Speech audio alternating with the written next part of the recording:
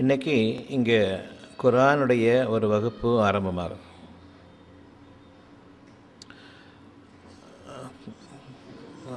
குர்ஆன் என்பது ஓதுதல் என்ற பொருளை கொண்டது. ஓதுதல்னா என்ன? சொல்லுதல், எடுத்து சொல்லுதல். எதை எடுத்து சொல்கிறது? உண்மையை எடுத்து சொல்லுதல். ஒரு விஷயம் உண்மையா பொய்யாங்கிறது எப்படி தெரியும்? அனுபவித்து பார்த்தால் தவிர தெரியாது. உண்மையை உணர்ந்து பிறகு அதை கடைபிடித்து பின்னர் அதன் நன்மைகளை தெளிவாக அறிந்த நிலையில் அந்த நன்மையை பிறருக்கும் எடுத்துவதற்கு பரந்த மனத்தை கொண்டும் சமுதாயம் நல்லபடியாக இருக்க வேண்டும் என்ற அந்த நல் உணர்வை கொண்டும் ஒட்டுமொத்த நன்மையை கருதி பேசுவது ஓதுதல் ஆகும். எதனையும் ஓதுவதற்கு முன்பாக தான் அந்த வழியை கடைபிடித்தவர்களாக இருக்க வேண்டும். அந்த வழியை கடைபிடித்து அதனுடைய நன்மை தீமைகளை உணர்ந்து தீமைகளை அகற்றிக்கொண்டு நன்மைகளை மட்டுமே பிறருக்கு வழிமுறையாக அத்தாட்சியாக தான் முன்னின்று எடுத்துச் சொல்வது ஓதுவதாகும். குர்ஆன் என்பது ஓதுதல், சொல்லுதல்ங்கிற வார்த்தை கிடையாது. ஓதுதல். ஏன்? வேதம் என்பது ஓதப்பட வேண்டும், சொல்லக்கூடாது, பிரசங்கப்படுத்தப்படக்கூடாது. ஏன்? அதில் வீணான பேச்சுக்கள் இடம்பெறும். பிரசங்கத்திலும் பேச்சுக்களிலும் சொற்களிலும் வீணானவை இடம்பெறும். ஓதும் பொழுது தூய்மையை கொண்டவர்களாக நீங்கள் ஓத வேண்டும். தூய்மை என்பது ஒரு விஷயத்தை சிந்தித்துணர்ந்து நன்மை தீமைகளை தெளிவாக பிரித்தறிந்து பின்னர் தீமைகளை விலக்கிக் கொண்டு நன்மைகளின் பால் நாம் சார்ந்து நிற்கும் பொழுது அதனுடைய தெளிவான பலன்களை மனிதர்களுடைய எந்தவிதமான உதவியுமின்றி நன்மைகள் தானாகவே உங்களுக்கு பயன்படத் தொடங்குமே.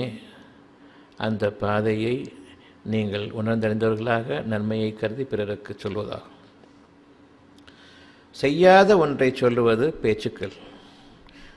பேச்சுக்களில் இடம்பெறும். செய்து அறிந்த நன்மைகளை கொண்டு பிறருக்கு சொல்லுதல் ஓதுதல் ஆகும். குர்ஆன் என்பது வழிகாட்டி. நன்மையை நீங்கள் எடுத்துச் சொல்ல வேண்டுமே தவிர தீமையை எடுத்துச் சொல்லக்கூடாது. தீமையான வழிகளை மக்கள் அறிந்திருக்கிறார்கள். நன்மையான வழிகளின் மீது அவர்களுக்கு நம்பிக்கை இல்லை.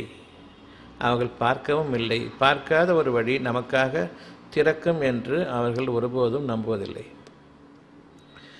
சிந்தித்துணர்பவர்கள் அந்த நன்மைகளை நம்பிக்கை கொள்கிறார்கள், செயல்படுத்துகிறார்கள், அதனுடைய பலன்களை உணர்கிறார்கள். தான் அத்தாட்சியாக முன்னின்று பிறருக்கு சுலபமாக நம்புவதற்கு ஏற்ற வகையில் தானே அத்தாட்சிகளாக விளங்கி கொண்டிருக்கிற நிலையில் பேசுவது குர்ஆனை ஓதுவதாகும். குர்ஆன் என்பது என்ன? வழிகாட்டுதல், தெளிவான வழிகாட்டுதல். நன்மையில் இருந்தும் தீமையை விலக்கிவிட்டு அல்லது தீமையை நன்மையிலிருந்தும் விலக்கிவிட்டு நன்மையை கொண்டு வாழ முடியும் என்பதை சமுதாயத்திற்கு அறிவிப்பதாகும் குர்ஆனை ஓதுவது. சிந்தித்துணர்ந்து செயல்படுவது நம்முடைய நம்பிக்கையை வளர்க்கும். குர்ஆனுடைய உண்மைகள் வழிகாட்டுதல் எந்த அளவுக்கு புரிஞ்சுக்கிறோமோ அந்த அளவுக்கு வழிகாட்டுதல்.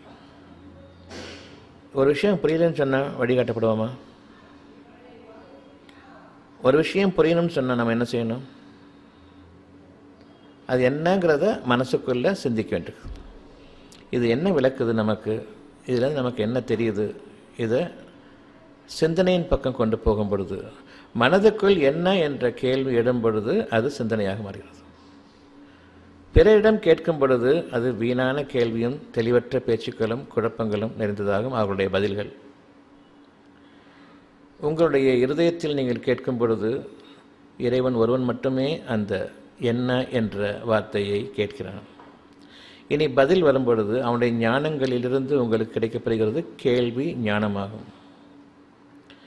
மனிதர்கள்ட்ட கேட்பது கேள்வி அறிவு, கெட்ட அறிவு, புலப்படாத அந்த அறிவு நமக்கு தேவையில்லாது, விளங்காத அந்த அறிவு நமக்கு தேவையில்லாது. எனவே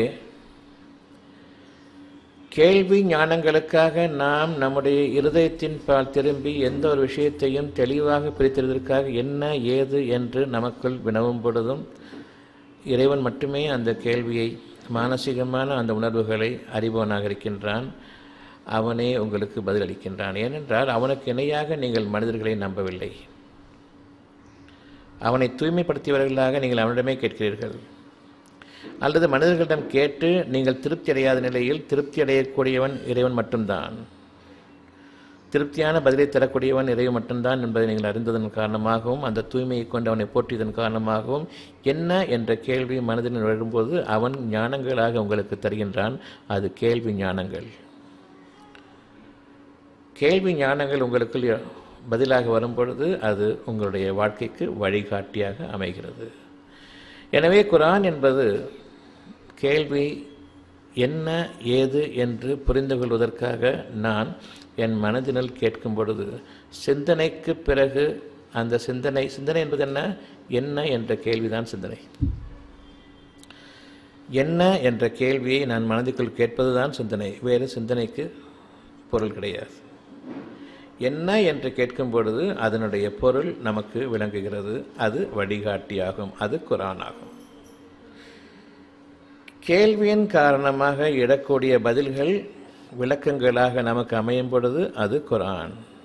இந்த புத்தகம் குர்ஆன் அல்ல. பெரும்பாலும் முஸ்லிம்கள் அல்லது எந்த சமுதாயத்தைச் சேர்ந்தவர்களாலும் சரி, அவர்கள் தங்கள் கைகளில் வைத்திருப்பது வேதம் என்று நினைத்துக் கொண்டிருக்கிறார்கள். இறைவனுடைய வாக்குகள் பதிந்திருக்கக்கூடிய இந்த உங்களுடைய மொழிகளில் கொடுக்கப்பட்டிருக்கக்கூடிய இந்த வாசகங்கள் சிந்தனைக்குரியவை, அவ்வளவுதான். அத்தாட்சிகள் நிறைந்திருக்கக்கூடிய பொக்கிஷங்கள் உங்களுடைய வாழ்க்கைக்கு வழிகாட்டுதலாக நேர்வழியை நீங்கள் கடைபிடித்தே ஆக வேண்டும். தீமையான வழிகளை நீங்கள் தொடரக்கூடாது என்பதை உங்களுக்கு தெளிவாக அறிவிப்பதற்காக. இதில் எத்தகைய சந்தேகமும் இல்லை, இதில் முரண்பாடுகளும் இல்லை. சத்தியத்தை தவிர இது உரைக்காது என்பது அந்த வாசகங்களுடைய உள்ளார்த்தமான பொருள் பதிந்துள்ள சாட்சியங்கள். எனவே ஒவ்வொரு வசனமும் அத்தாட்சிகள் என்ற பெயர் பெறுகிறது. வேதத்தினுடைய ஒவ்வொரு வசனமும் அத்தாட்சிகளாக இருக்க வேண்டும். வசனங்களாக இருந்தால் அவை மனிதர்களுடைய கைகளால் எழுதப்பட்டு புகுத்தப்பட்டவை. ஒவ்வொன்றும் சிந்தனைக்குரியவையாக இருந்தால் அது இறைவனிடமிருந்து உங்களுக்காக இறக்கப்பட்ட அத்தாட்சிகள். இது வேதம் உண்மைதானா இல்லையா என்பதற்கான அளவுகோல். இப்பொழுது நான் ஒரு வாக்கியத்தை படிக்கிறேன் என்றால் அதில் எப்படி ஞானங்கள் இருக்கின்றன, அத்தாட்சிகள் என்ன என்பதை பார்ப்போம். அத்தாட்சியில் இருந்தால் இது இறைவனுடைய வசனம், அத்தாட்சியில் இல்லை என்றால் மனிதர்களால் எழுதப்பட்ட இட்டுக்கட்டப்பட்ட செய்திகள். இப்பொழுது 3 அத்தியாயம் 3 29வது வசனம். எப்படி நாம் ஒரு விஷயத்தை படிக்க வேண்டும் அல்லது எந்த ஒரு விஷயத்தையும் எப்படி அணுக வேண்டும் என்பதற்கான ஒரு அளவுகோல். நீர் கூறும் உங்கள் உள்ளத்தில் உள்ளதை நீங்கள் மறைத்தாலும் அல்லது அதை வெளிப்படையாக தெரியப்படுத்தினாலும் நிச்சயமாக அதை உங்கள் இறைவன் நன்கறிகிறான். இதனுடைய பொருள் என்ன? வெளிப்படையான வார்த்தை, தமிழ் வார்த்தை, தமிழ் வாசகம். உங்களுக்கு இது ஏற்கனவே தெரிந்தது தானா தெரியாது தானா? வெளிப்படையான அர்த்தம். நாம் ஒன்றை மறைத்தாலும் சரி, வெளிப்படையாக சொன்னாலும் சரி, இறைவன் நன்கறிவான். இதை நாம் மறுப்பவர்களா அல்லது ஏற்றுக்கொள்பவர்களா? ஏற்றுக்கொள்பவர்கள். இது மனிதர்களுக்குரியதா அல்லது குறிப்பிட்ட சமுதாயத்துக்குரியதா? இப்பொழுது ஆனால் இந்த முஸ்லீம்கள் சொல்வார்கள், முஸ்லீம்கள் என்று சொல்லிக்கொள்வோர் சொல்வார்கள், இது முஸ்லீம்களுக்காக, எனக்காக, உங்களுக்காக அல்ல. அதற்காக வாதமும் புரிவார்கள். இந்த தவறான போக்குக்கு வாதமும் புரிவார்கள். இன்னும் தீவிரமாக வாதம் புரிவார்கள் தீவிரவாதிகள். தீவிரவாதத்தினுடைய பொருள் என்ன? பொய்யான வாதத்தை தீவிரமாக பேசுவது, தீவிரமாக தர்க்கம் புரிவது, சண்டை சச்சரவுகளிலும் மனஸ்தாபங்களிலும் அது கொண்டு போய்விடும் அளவுக்கு பொறுமை இல்லாமல் தங்களுடைய கருத்தை சிறந்தது என்று வாதிடுபவர்கள் தீவிரவாதிகள். இதன் காரணமாகவே குழப்பங்களும் கலகங்களும் கலவரங்களும் ரத்தம் சிந்துதலும் ஏற்படுகின்றன. இறைவன் நன்கறிவான், மறைவானதையும் வெளிப்படையானதையும், யாவராலும் ஏற்றுக்கொள்ளப்படக்கூடியது. எனவே இது இறைவசனம். உங்களுக்கும் எனக்கும் கருத்து வேறுபாடு இருந்தால் இது இறைவசனம் இல்லை. எந்த ஒரு வேதத்தையும் நீங்கள் அணுகுகிறானால் யாவராலும் ஏற்றுக்கொள்ளப்படக்கூடியது வேத வாக்கு. முரண்பாடான வாதத்தை கொண்டிருப்பது வேத வாக்காக இருக்க முடியாது. வெளிப்படையாக முரண்பாடாக தெரிந்தால் சிந்தித்து பார்க்கும் பொழுது, அதில் தெளிவு ஏற்படும் பொழுது முரண்பாடு இல்லை என்பதை உணர்வீர்கள். நாம் சிந்தனை என்ற மனிதத்தன்மையை பெரும்பாலும் இழந்து விட்டவர்களாக, அவ்வாறல்ல, உபயோகப்படுத்தாதவர்களாகவே வாழ்ந்து வருகிறோம். அதனை நாம் உபயோகப்படுத்தாதவர்களாகவே வாழ்ந்து வருகிறோம். எனவே நாம் நஷ்டவாளிகளாக இருக்கிறோம். சமுதாயத்தில் நாம் நஷ்டவாளிகளாக இருக்கிறோம். நம்பிக்கை கொண்ட சமுதாயமாக யார் இருக்கிறார்கள் என்றால், உண்மையை யார் ஏற்றுக்கொள்கிறார்களோ அவர்கள் நம்பிக்கை கொள்கிறார்கள். உண்மையை யார் வாதிடுகிறார்களோ அவர்கள் தீவிரவாதிகள். உண்மையை யார் நிராகரிக்கிறார்களோ அவர்கள் பகிரங்கமான இறை விரோதிகள், மனித சமுதாயத்திலும் விரோதிகள். இறைவனாலும் சபிக்கப்பட்டவர்கள், சமுதாயத்திலும் அவர்கள் சபிக்கப்பட்டவர்கள். உண்மையை எப்பொழுது அவர்கள் மறுக்கிறார்களோ அல்லது உண்மையை எப்பொழுது அவர்கள் இல்லை என்று ஆக்கிட வேண்டும் என்று தீவிரமாக முனைந்து கொண்டிருக்கிறார்களோ இவர்களை நிச்சயமாக இறைவனும் நேசிப்பதில்லை, மனிதர்களும் நேசிக்க மாட்டார்கள். உங்கள் உள்ளத்தில் உள்ளதை நீங்கள் மறைத்தாலும் அல்லது அதை வெளிப்படுத்தினாலும் நிச்சயமாக உங்கள் இறைவன் அதை நன்கறிகின்றான். எனவே எந்த ஒரு வசனத்தையும் அதை வாக்கியமாக நாம் அமைக்க வேண்டும். வசனம் என்றால் என்ன? வாக்கியம் என்றால் என்ன?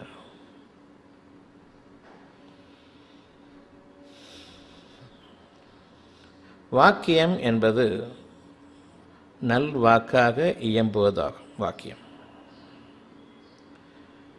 நான் என்னுடைய இயற்கையாக ஒரு வசனத்தை அமைத்துக் கொள்கின்றேன்.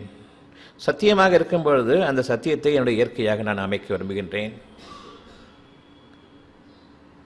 அது தூய்மையான வாக்காக என் இருதயத்தில் அமைய பெற வேண்டும் என்றும் விரும்புகின்றேன். அதனை என்னுடைய வாழ்க்கையில் பிரதிபலிக்க வேண்டும் என்றும் ஆசைப்படுகின்றேன். அதனுடைய பலன்கள் மனிதர்களுக்கு நான் நிச்சயமாக இயம்புகிறேன். அதை நடைமுறைப்படுத்த நான் அவர்களிடம் நிச்சயமாக செல்கின்றேன். அவர்களுக்கு நல்ல உபதேசம் செய்கின்றேன், எச்சரிக்கையும் செய்கின்றேன். இவ்வளவுதான். வசனங்களாக நாம் நம்முடைய வாழ்க்கையில் பேசிக்கொண்டிருக்கின்றோம். வசனங்களை நாம் நம்முடைய வாழ்க்கையில் முறையாக ஆக்கி கொண்டோம். அதில் அர்த்தமும் இல்லை, பொருளும் இல்லை, உண்மையும் இல்லை. மாறாக நயவஞ்சகமும் துரோகமும் இருக்கின்றது, பொய்யும் இருக்கின்றது, வீணாக இயம்புதலும் இருக்கிறது. வசனத்தை வாக்கியமாக படித்து பிறகு அந்த வாக்கியத்தில் என்ன உண்மை இருக்கிறது என்பதை நான் சிந்திக்க தலைப்படுகின்றேன். அந்த சிந்தனையில் என்னுடைய கேள்வி என்ன என்ற அந்த கேள்விக்கு இறைவன் மட்டுமே பதிலளிக்க கடமைப்பட்டிருக்கின்றான். ஏனென்றால் நான் வாயை திறந்து யாரிடமும் கேட்கவில்லை. அதிலிருந்த கேள்வி ஞானங்கள் எனக்கு பல அத்தாட்சிகளை கண்டு தெளிவுபடுத்துகிறது உண்மைதான் என்று. எனவே ஒவ்வொரு வசனமும் வாக்கியமாகவும், ஏனென்றால் அவை அத்தாட்சிகள் பொதிந்த உண்மைகளை நிரூபிக்கக்கூடியதாக இருக்கின்றது. எதையெல்லாம் மனிதர்கள் நம்ப மாட்டார்களோ வெளிப்படையாக வசனத்தை நம்புபவர்கள் வீண் வார்த்தைகளாக தங்களுடைய வாழ்க்கையை வீணாக்கி கொண்ட மனிதர்களாக வாழ்ந்து கொண்டிருக்கக்கூடியவர்கள் சிந்தனை பக்கம் செல்ல மாட்டார்களோ அந்த சிந்தனையின் பக்கம் செல்லாதன் காரணமாக அவர்களுக்கு நல்லதன் மீது நம்பிக்கை கொள்ள வழியில்லை. எனவே நீங்கள் எந்த ஒரு விஷயத்தை எந்த மனிதர் சொல்ல கேட்டாலும் சரி, அதில் உண்மை இருக்கிறதா என்பதை நீங்கள் சிந்தித்து உணர்ந்து பின்னரே அதற்கு பதிலளிப்பதோ அல்லது அதை ஏற்றுக்கொள்வதோ. சிந்தனை இல்லாமல் ஏற்றுக்கொள்வது என்னை மனிதன் என்ற அந்தஸ்திலிருந்து இறக்கி கால்நடைகள் என்ற அந்தஸ்துக்கு என்னை ஆக்கிவிடுகிறது. நாம் நிச்சயமாக கால்நடைகளை சார்ந்தவர்கள் இல்லை, மனிதர்களாக பிரித்தறியும் சக்தியை கொண்டவர்களாக இருக்கிறோம். வேறு எந்த உயிரினத்திற்கும் படைப்புக்கும் பிரித்தறியக்கூடிய தகுதியோ சக்தியோ கிடையாது. இப்பொழுது ஒரு வசனத்தை படிக்கும் பொழுது உண்மை தெரிகிறது, நாம் மறைத்து கொண்டிருப்பவற்றை இறைவன் அறிகிறான். நீங்கள் இறைவனை நம்புபவர்கள் என்பது உண்மையானால் இன்று நீங்கள் மறைத்து கொண்டிருப்பவை என்ன என்பதை பட்டியலிடுங்கள். எதை வெளியில் சொல்ல முடியாததாக இருக்கின்றதோ அதை நீங்கள் மறைத்துக் கொண்டிருக்கிறீர்கள் என்பதை நீங்கள் அறியுங்கள். அறிந்து ஒன்று அதன்படி செயல்படுங்கள். அவ்வாறு இல்லை என்றால் அந்த எண்ணங்களை நீக்கிக் கொள்ளுங்கள். மறைத்து வாழ வேண்டாம். இப்பொழுது உங்களுடைய வாழ்க்கை எப்படி அமைய வேண்டும்? உங்களுடைய வாழ்க்கை இப்பொழுது எப்படி அமைய வேண்டும்? எந்த ஒரு வசனத்தை படைத்தாலும் சரி, இன்று இந்த வசனத்தை கொண்டு நான் அதை வாக்கியமாக அமைக்க வேண்டுமென்றால், என்னுடைய வாழ்க்கையில் அது இயம்புவதாக அமைய வேண்டுமென்றால், என்னுடைய இயற்கையாக அமைய வேண்டுமென்றால், அதில் உள்ள நன்மைகள் அனைத்தையும் நான் சிந்தித்து உணர்ந்து தெளிவற்று அதனையே நான் பிரார்த்தனையாக ஆக்குகிறேன். எந்த ஒன்றையும் நன்மையாக இருக்கும் பட்சத்தில் அதை நீங்கள் பெற முடியாது. அதை இறைவன் உங்களுக்கு அமைக்கிறான். எந்த ஒரு தீமையையும் அது இறைவன் அமைக்க மாட்டான். நீங்களாக உங்களுக்கு நீங்கள் கற்றுக்கொள்கிறீர்கள். உங்களுக்கு எதிராகவே நன்மைகள் அனைத்தும் இறைவனிடமிருந்து, தீமைகள் அனைத்தும் உங்கள் கைகளால் நீங்கள் சம்பாதிப்பது மட்டும்தான். இறைவனுக்கும் அதற்கும் சம்பந்தமில்லை. இதில் மாற்று கருத்து இருக்குதா? நிச்சயமாக இறைவன் நன்மையை நாடுபவனா தீமையை நாடுபவனா? தீமையை நீங்கள் நாடுகிறீர்கள். தடுத்து பார்க்கிறான், நீங்கள் விடுவதாக இல்லை. உங்களுடைய வழியில் சற்று விட்டு பிடிக்கிறான். உங்களுடைய தீமைகளிலிருந்து நீங்கள் அனுபவிக்குமாறு செய்து அதை நீங்கள் தாங்க முடியாமல் போகும் பொழுது இறைவனை பிரார்த்திக்கிறீர்கள். இறைவன் உங்களுக்காக செவிசாய்த்து அதை நீக்குகிறான். பின்னரும் நீங்கள் உங்களுடைய தவறுகளின் பாலையும் மீள்கிறீர்கள். பின்னரும் இன்னும் சற்று தூரம் விட்டு இன்னும் கடுமையாக பிடிக்கின்றான்.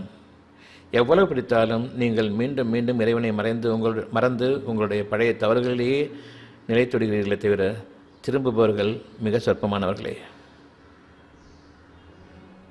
ஒவ்வொரு விஷயமும் உங்களுக்கு தெளிவாகும் பொழுது அதை நீங்கள் நடைமுறைப்படுத்த வேண்டும், அதை நீங்கள் கடைபிடிக்க வேண்டும்.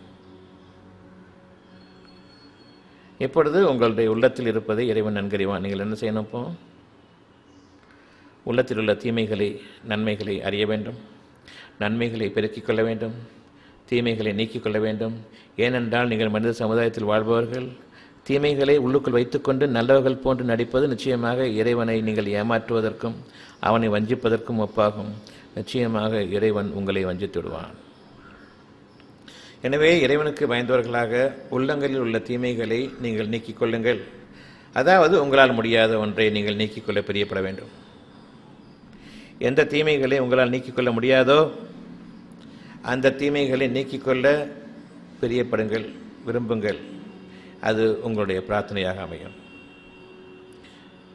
நன்மைகளை அதிகமாக்கிக் கொள்ளுங்கள். நிச்சயமாக அதுவும் பிரார்த்தனையாக அமையும். எந்த நன்மையும் இறைவனிடமிருந்துதான்.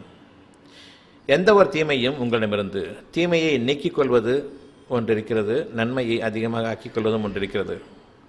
எப்பொழுது தீமையை நீக்கிக்கொள்ள விரும்புகிறீர்களோ அதுவும் நன்மை. இறைவன் நாடினால் தவிர உங்களால் உங்களுடைய தீமைகளை நீக்கிக்கொள்ள முடியாது. மனேச்சைகள் தீமைகளின் பக்கமே நம்மை அதிகமாக சார்ந்து நிற்கச் செய்கிறது. மனேச்சைகளாவது உடல் இச்சைகளும் மன இச்சைகளும் அதிகமாக தீமையின் பக்கமே நம்மை நிலைநிறுத்திவிடுகின்றது. உங்களால் நன்மையை அடைய முடியாது. இறைவன் மட்டுமே உங்களால் உங்களுக்கு நன்மைகளை தர முடியும். எனவே நீங்கள் விரும்புவது எந்த உள்நோக்கமும் இல்லாமல் தான் தூய்மை அடைய வேண்டும் என்ற இறைவனுக்கு பொருத்தமான அந்த அமைப்பை உங்களுடைய இதயம் அமையப்பட வேண்டும் என்பதற்காக நீங்கள் விரும்பக்கூடிய அந்த ஒரு விருப்பம் பிரார்த்தனையாக அமைந்துவிடுகிறது. ஏனென்றால் அதில் தூய்மை இருக்கிறது. இறைவன் விரும்பக்கூடிய ஒன்றை நீங்கள் விரும்புகிறீர்கள். உள்ளத்தில் விரும்புவதன் காரணமாக மனதார விரும்புகிறீர்கள். வேஷம் போட நீங்கள் ஆசைப்படவில்லை. ஊருக்கு காண்பிப்பதற்காக ஒரு வாழ்க்கையும் உள்ளுக்குள் ஒரு விகாரமான வாழ்க்கையும் நீங்கள் வாழவில்லை, வாழ விரும்பவில்லை. நான் உள்ளுக்குள் நிச்சயமாக தூய்மை அடைய வேண்டும் என்று ஆசைப்படுகின்றேன். அது வெளியிடும் பிரதிபலிக்கும். இதன் காரணமாக இரட்டை வாழ்க்கை உங்களுக்கு இல்லை. மனம் ஒருமுகப்படுகிறது. மனம் ஒருமுகப்படுகிறது என்றால் என்ன? உண்மை எதுவோ அதையே மனதும் விரும்புகிறது. மனச்சைகளிலிருந்து தூய்மையாகிவிட்டது. மனம் ஒருமைப்படுகின்றது. உள்ளம் எதை விரும்புகிறதோ அது மனதும் விரும்ப வேண்டும். இது ஒருமுகமாகும். உள்ளம் நன்மையை விரும்புகிறது, மனமோ இச்சையை விரும்புகிறது. உடல் இச்சைகளையும் உடல் சுகத்தையும் மனம் விரும்புகிறது. உங்களால் அதை நீக்கிக் கொள்ள முடியவில்லை. உங்களுக்கு நீங்களே ஒரு காரணமும் ஒரு நியாயமும் பேசுகிறீர்கள். நிச்சயமாக அது தவறானது. இறைவன் ஒருவன் இருக்கிறான் என்பதை மறந்தவர்களாக என்னால் முடியவில்லை என்று கூறாதீர்கள். உங்களால் நிச்சயமாக முடியாது என்று ஏற்கனவே இறைவன் கூறியிருக்கின்றான். எந்த ஒரு நன்மையும் நிகழுமானால் அது இறைவனிடமிருந்து, எந்த தீமையுமானால் அது உங்களிடமிருந்து மட்டுமே. இறைவனுக்கும் அதற்கும் எந்த சம்மந்தமும் இல்லை என்று கூறிய பிறகும் நான் என்னால் முடியவில்லை என் தீமைகளை நீக்கிக் கொள்ள என்பதை நீங்கள் கூறுவீர்களானால் நிச்சயமாக நீங்கள் பெரும் பொய்யர்களே. நான் முடியவில்லை, என்ன செய்வது என்று கேட்கிறீர்கள். உங்களால் முடியாததற்குத்தான் இறைவன் இருக்கின்றான். அப்படியென்றால் ஊருக்கு கடவுளை நான் நம்புகிறேன், சாமியை கும்பிடுகிறேன் என்றெல்லாம் நீங்கள் அடைகிறீர்களே, ஊருக்கு காண்பிப்பதற்காகத்தானே. உங்களுடைய இறைவனை நீங்கள் வழிபடுகிறீர்கள் என்றால் யாருடைய நன்மைக்காக? உங்களுடைய தூய்மைக்காகவும் உங்களுடைய நன்மைக்காகவும். எதற்காக ஊருக்கு காண்பிக்கிறீர்கள்? இறைவன் யார் என்று தெரியவில்லை. உங்களுக்கு ஏன் இறைவன் வேண்டும் என்றும் தெரியவில்லை. ஊருக்கு காட்டிக் கொண்டிருக்கிறீர்கள். இறைவன் யார் என்று தெரியாத நிலையில் நீங்கள் சடங்குகளாக, வசனங்களாக கூட இல்லை, உங்களுடைய கை கால்களை அசைவுகளை கொண்டும் சேட்டைகளாக நீங்கள் வழிபட்டு கொண்டிருக்கிறீர்கள். உங்களுடைய சேட்டைகளை இறை வழிபாடு என்றும் கூறிக்கொண்டிருக்கிறீர்கள். உங்களுடைய உள்ளத்தில் ஏற்படக்கூடிய மாற்றம் இறை வழிபாடா அல்லது உங்களுடைய பேச்சுக்களிலும் செய்கைகளிலும் நீங்கள் காட்டக்கூடியது இறை வழிபாடா? உள்ளத்தில் மாற்றம் இல்லாமல், உள்ளத்தில் தூய்மை என்று ஒன்று உங்களை இடித்து கொண்டிருக்க, நீங்கள் செய்வது தவறு என்பதை இடித்து கொண்டிருக்க, வெளிப்படையாக நல்லவர்கள் போன்று நீங்கள் கோயில்களுக்கும் மசூதிகளுக்கும் செல்கிறீர்களே, யாரை ஏமாற்றுவதற்கு? உங்களை நீங்களே ஏமாற்றிக் கொள்கிறீர்கள். உங்களை நீங்களே வஞ்சித்துக் கொள்கிறீர்கள். உங்களுடைய செயல்களால் இறைவனுக்கு எந்த விதமான பாதிப்பும் கிடையாது. இன்னும் உங்களுடைய தேவைகள் அவன் அற்றவனாக இருக்கின்றான். நிச்சயமாக அவனுக்கு உங்களுடைய தேவைப்படாதவன். எனவே நீங்கள் உங்களுக்காக இறைவனை ஏற்றுக்கொண்டால் உங்களுடைய உள்ளத்தில் எது நன்மையாக இருக்கிறதோ அதற்கு புறம்பாக நீங்கள் செயல்படாதீர்கள். வேறு வழி இல்லை என்று நீங்கள் நினைக்கிறீர்கள் தப்பித்துக் கொள்வதற்காக.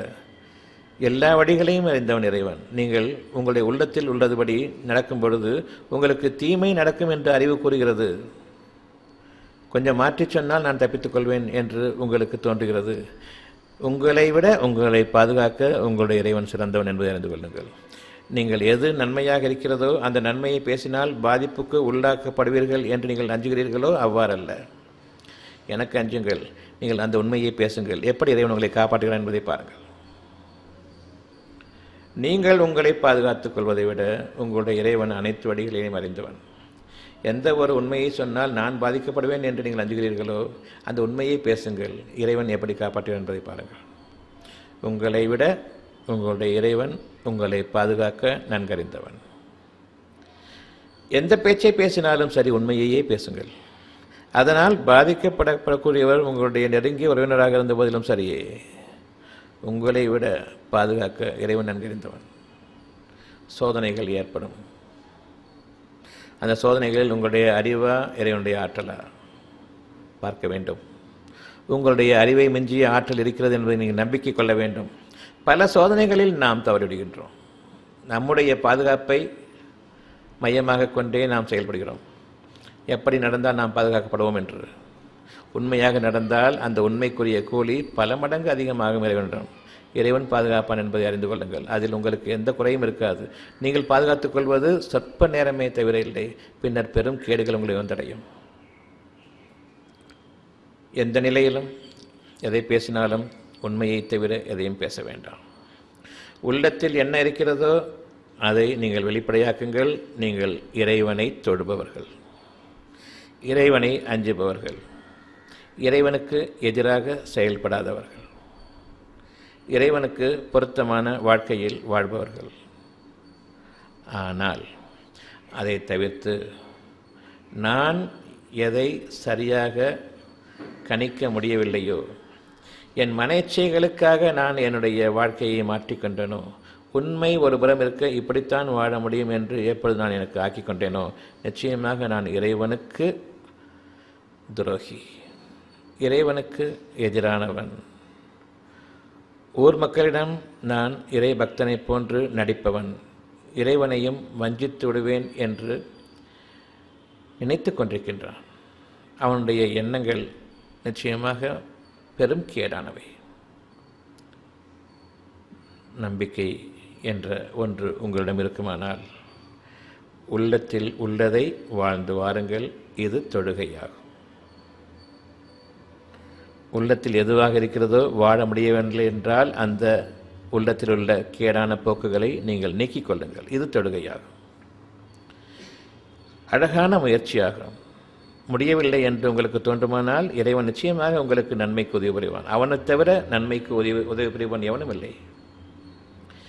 எனவே உங்களுடைய இறைவன் எங்கே இருக்கின்றான்? நீங்கள் யாரை மறைத்து வாழ முடியும் என்று நினைக்கிறீர்கள்? நீங்கள் அவனை மறந்தாலும் அவன் உங்களை நுட்பமாக கவனிப்பவன், இன்னும் உன்னிப்பாக கவனிப்பவன். உங்களிடம் எந்த நன்மை இருக்கிறதோ அந்த நன்மைக்காக ஒரு சோதனையை கொண்டு வருபவன். யாருக்கு சோதனை ஏற்படும்? எந்த ஒரு நன்மையை நான் நம்புகின்றேனோ அந்த நன்மையை உறுதிப்படுத்துவதற்காக சோதனை. இன்னும் கொஞ்சம் உறுதிப்படுத்துங்கள். படிப்படியான சோதனை, அடுக்கடுக்கான சோதனைகள். யார் என்றால், யார் நன்மையின் மீது நம்பிக்கை கொண்டு விட்டார்களோ அவர்களுக்கு. யார் நல்லவர்களாக வாழ வேண்டும் என்று உறுதியாக இருக்கிறார்களோ அவர்களுக்கு மட்டுமே டெஸ்ட், ஃபர்தராக அவங்களை இம்ப்ரூவ் பண்ணுறதுக்காக. யார் கெட்ட வழிகள் இருக்கிறார்களோ அவர்களுக்கு எந்த சோதனையும் இல்லை. எல்லா வாயில்களும் திறந்துவிடப்பட்டு விட்டன. அவர்கள் தங்களுடைய சுகபோகங்களில் மூழ்கி கிடக்கும் பொழுது அவர்கள் திடுகூறாகவே பிடிக்கப்படுவார்கள். எனவே இந்த உலகத்தில் நகரங்களில் உல்லாசமாக நடமாடிக்கொண்டிருக்கும் அவர்களுடைய வாழ்க்கை உங்களை மயக்கிவிட வேண்டாம். அந்த வாழ்க்கை நன்றாகத்தானே வாழ்கிறார்கள் என்று ஷைத்தான் உங்களுக்கு கூறுவான். உங்களுடைய சிந்தனைகளிலிருந்தும் உங்களை விலக்கிவிடவே அவன் விரும்புவான். சிந்தனைகளின் பக்கம் நீங்கள் சென்று விட்டால் நன்மையாளர்களாக நீங்கள் மாறிவிடுவீர்கள், இறைவனை நம்ப ஆரம்பித்து விடுவீர்கள். இது ஷைத்தானுக்கு பிடிக்காது. எனவே மேலோட்டமாக உங்களுக்கு அவன் தன்னுடைய புகழுரைகளை கூறுவான். தீமைகளை செய்து கொண்டிருப்பவர்களெல்லாம் நன்றாக இருக்கிறார்கள், நீங்கள் நன்றாக இருந்து நேர்மையாளர்களாக வாழ்ந்து என்ன பயன்? சோதனைகளுக்கு மேல் சோதனை. இறைவன் எவ்வளவு கெட்டவன் பார்த்தீர்களா? இறைவனை நம்பி வீணாவதை காட்டிலும் நமக்கு இந்த உலக வாழ்க்கை மட்டும்தான், நாம் வாழ்வதை சுகமாக வாழ்ந்துவிட்டு சென்று விடலாம் என்று ஷைத்தான் உங்களுக்கு அறிவிக்கின்றான். இந்த உலகத்தில் வாழ்ந்து சுகமாக முடித்துவிட்டால், நம்முடைய வாழ்க்கை முடித்துவிட்டால் அது உண்மை என்பதால் நாம் ஏற்றுக்கொள்வோம், அல்லது பொய்யாக இருந்தால் நாம் ஏற்றுக்கொள்வோமா? உண்மையா பொய்யா என்பதை எப்படி நாம் சிந்தித்தறிவது? நியாய உணர்வுகள் நமக்குள் இருக்கின்றன. இல்லாதவர்கள் யாராவது இருக்காங்களா? எந்த ஒரு விஷயத்தை பற்றியும் ஏன் இப்படி செஞ்ச கேள்வி கேட்குறோமா இல்லையா? ஏன் கேட்குறோம்? அதிலுள்ள தவறுகளை சுட்டி காட்டுவதற்காகவும், நீ தவறு செய்கிறாய் என்பதை காண்பிப்பதற்காகவும், அல்லது நீ நேர்மையாளன்தான் என்பதை உணர்ந்து கஷ்டத்தை பொறுத்துக்கள், உனக்கு நன்மையாக முடியும் என்று அவனுக்கு அறிவுறுத்துவதற்காகவும், நல்லது செய்வதற்காகவும் ஏன் இப்படி செய்தான் என்று கேட்கிறோம். ஏன் என்ற கேள்வி கேட்கும் பொழுதே நியாயத்தை நீங்கள் அறிய விரும்புகிறீர்கள் என்பதாகும். ஏன் நியாயத்தை அறிய விரும்புகிறோம்? அநியாயக்காரர்களுக்கு நாம் தண்டனை கொடுக்க வேண்டும். எனவே நியாயத்தை அறிய விரும்புகிறோம். நியாயத்துடன் வாழ்ந்து ஒருவர் அநியாயமாக பாதிக்கப்பட்டால், யார் அநியாயம் புரிந்தார்களோ அவர்களுக்கு தண்டனையும், யார் அநியாயம் செய்யப்பட்டார்களோ அவர்களுக்கு ஆறுதலும், நஷ்ட ஈடும் நிச்சயமாக கொடுக்கப்பட வேண்டும், மனம் அமைதியடையும் பொருட்டு. தண்டனைக்குரியவன் யார் கேடு செய்தானோ அவனுக்கு தண்டனை கொடுத்தால் மனம் அமைதியடையும், யார் பாதிக்கப்பட்டார்களோ அவர்களுக்கு.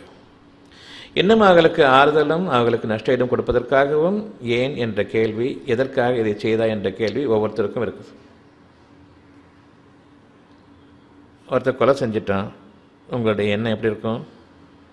கொலை செஞ்சவனை பழி வாங்கணும். அந்த பழி வாங்கக்கூடியது பல லெவலில் இருக்கும். உயிருக்கு உயிருங்கிறத காட்டணும், இன்னும் அதுக்கு மேலேயே சித்திரவதை செஞ்சு அவனை சாவடிக்கணுங்கிறத காட்டணும், மன்னிச்சு வர்ற வரைக்கும் பல தரங்கள் இருக்குது. நீங்கள் மன்னித்துவிடுவீர்களானால் நிச்சயமாக உங்களுடைய செயலை இறைவன் நன்கறிந்தவன். ஏனென்றால் இறைவன் மன்னிப்பவன். இறைவனுக்கு பொருத்தமான அந்த குணத்தை நீங்கள் கடைபிடித்தீர்கள். இறைவனுடைய குணத்தில் ஒன்றை நீங்கள் உங்களுடைய வாழ்க்கைக்கு ஆக்கிக்கொள்ள நிச்சயமாக முயற்சித்தீர்கள். இறைவன் உங்களை பற்றி திருப்தி அடைந்தான். இறைவன் உங்களை பற்றி பொருந்தி கொண்டான். உங்களுடைய வாழ்க்கையில் நீங்கள் உங்களுடைய முயற்சிகளை இறைவன் பொருந்தி கொண்டான். எனவே உங்களுக்கு இறைவன் புறத்திலிருந்து மகத்தான் நற்கூலி இருக்கிறது என்பதை நீங்கள் நம்ப வேண்டும். கொலைக்கு கொலைதான் உங்களுக்கு மனதில் இருந்தால் உங்கள் மீது குற்றமில்லை. ஏனென்றால் பழிதீர்த்துக் கொள்வதன் மூலமாக சமுதாயத்தில் தீமைகளை வெளிப்படையாக நீக்கிக் கொள்ள முடியும். வெளிப்படையாக அந்த தீமைகளை நீங்கள் உங்களுடைய சமுதாயத்திலிருந்து தடுத்துவிட முடியும். எனவே படிக்கு படி அனுமதிக்கப்பட்டிருந்தாலும் மன்னித்து விடுவது உங்களுடைய மகத்தான வாழ்க்கைக்கு மிகச்சிறந்த ஒரு நன்மாராயமாகும், நற்செய்தியாகும். அதனுடைய அங்கீகரிப்பு இறைவனிடத்தில் மகத்தானதாக இருக்கிறது. நியாயம் என்ற ஒன்று நமக்கு தேவைப்படுகின்றது. அந்த நியாயம் என்ற ஒன்று சமுதாயத்தில் நிலைபெறுமானால் சுபிட்சமான வாழ்க்கை எங்கே இருக்கிறது? இறைவனிடமிருந்த மன்னிப்பும் அவனிடமிருந்த மகத்தான கருணையும் வளமான வாழ்க்கையும் இயற்கை செழுமையும் உங்களுக்காக அவன் அனுமதிப்பான். சொர்க்க பூங்காவனில் வாழ்விக்கப்படுவீர்கள். அப்படிப்பட்ட சமுதாயமாக நீங்கள் மாறுவீர்கள். நியாயமும் அநியாயமும் இந்த உலகத்தில் நீடித்திருக்கும் காலமெல்லாம் உங்களுக்கு தண்டனையும், உங்களுக்கு நற்செய்தியும், நன்மாராயமும், இறைவனிடமிருந்து நற்கூலியும் உங்களுக்கு இருக்கிறது. நாம் இன்று நன்மையையும் தீமையையும் தெளிவாக பிரித்தறியக்கூடிய மனநிலையை பெற்றிருக்கின்றோம். நன்மையை நாம் ஏற்றுக்கொண்டு தீமையை நாம் விளக்க வேண்டும். இது தொடுகையாகும், இதுதான் சாமி கும்பிடுதல், இதுதான் இறை வழிபாடு. இதற்கு மிஞ்சிய ஒரு வழிபாடு கிடையாது.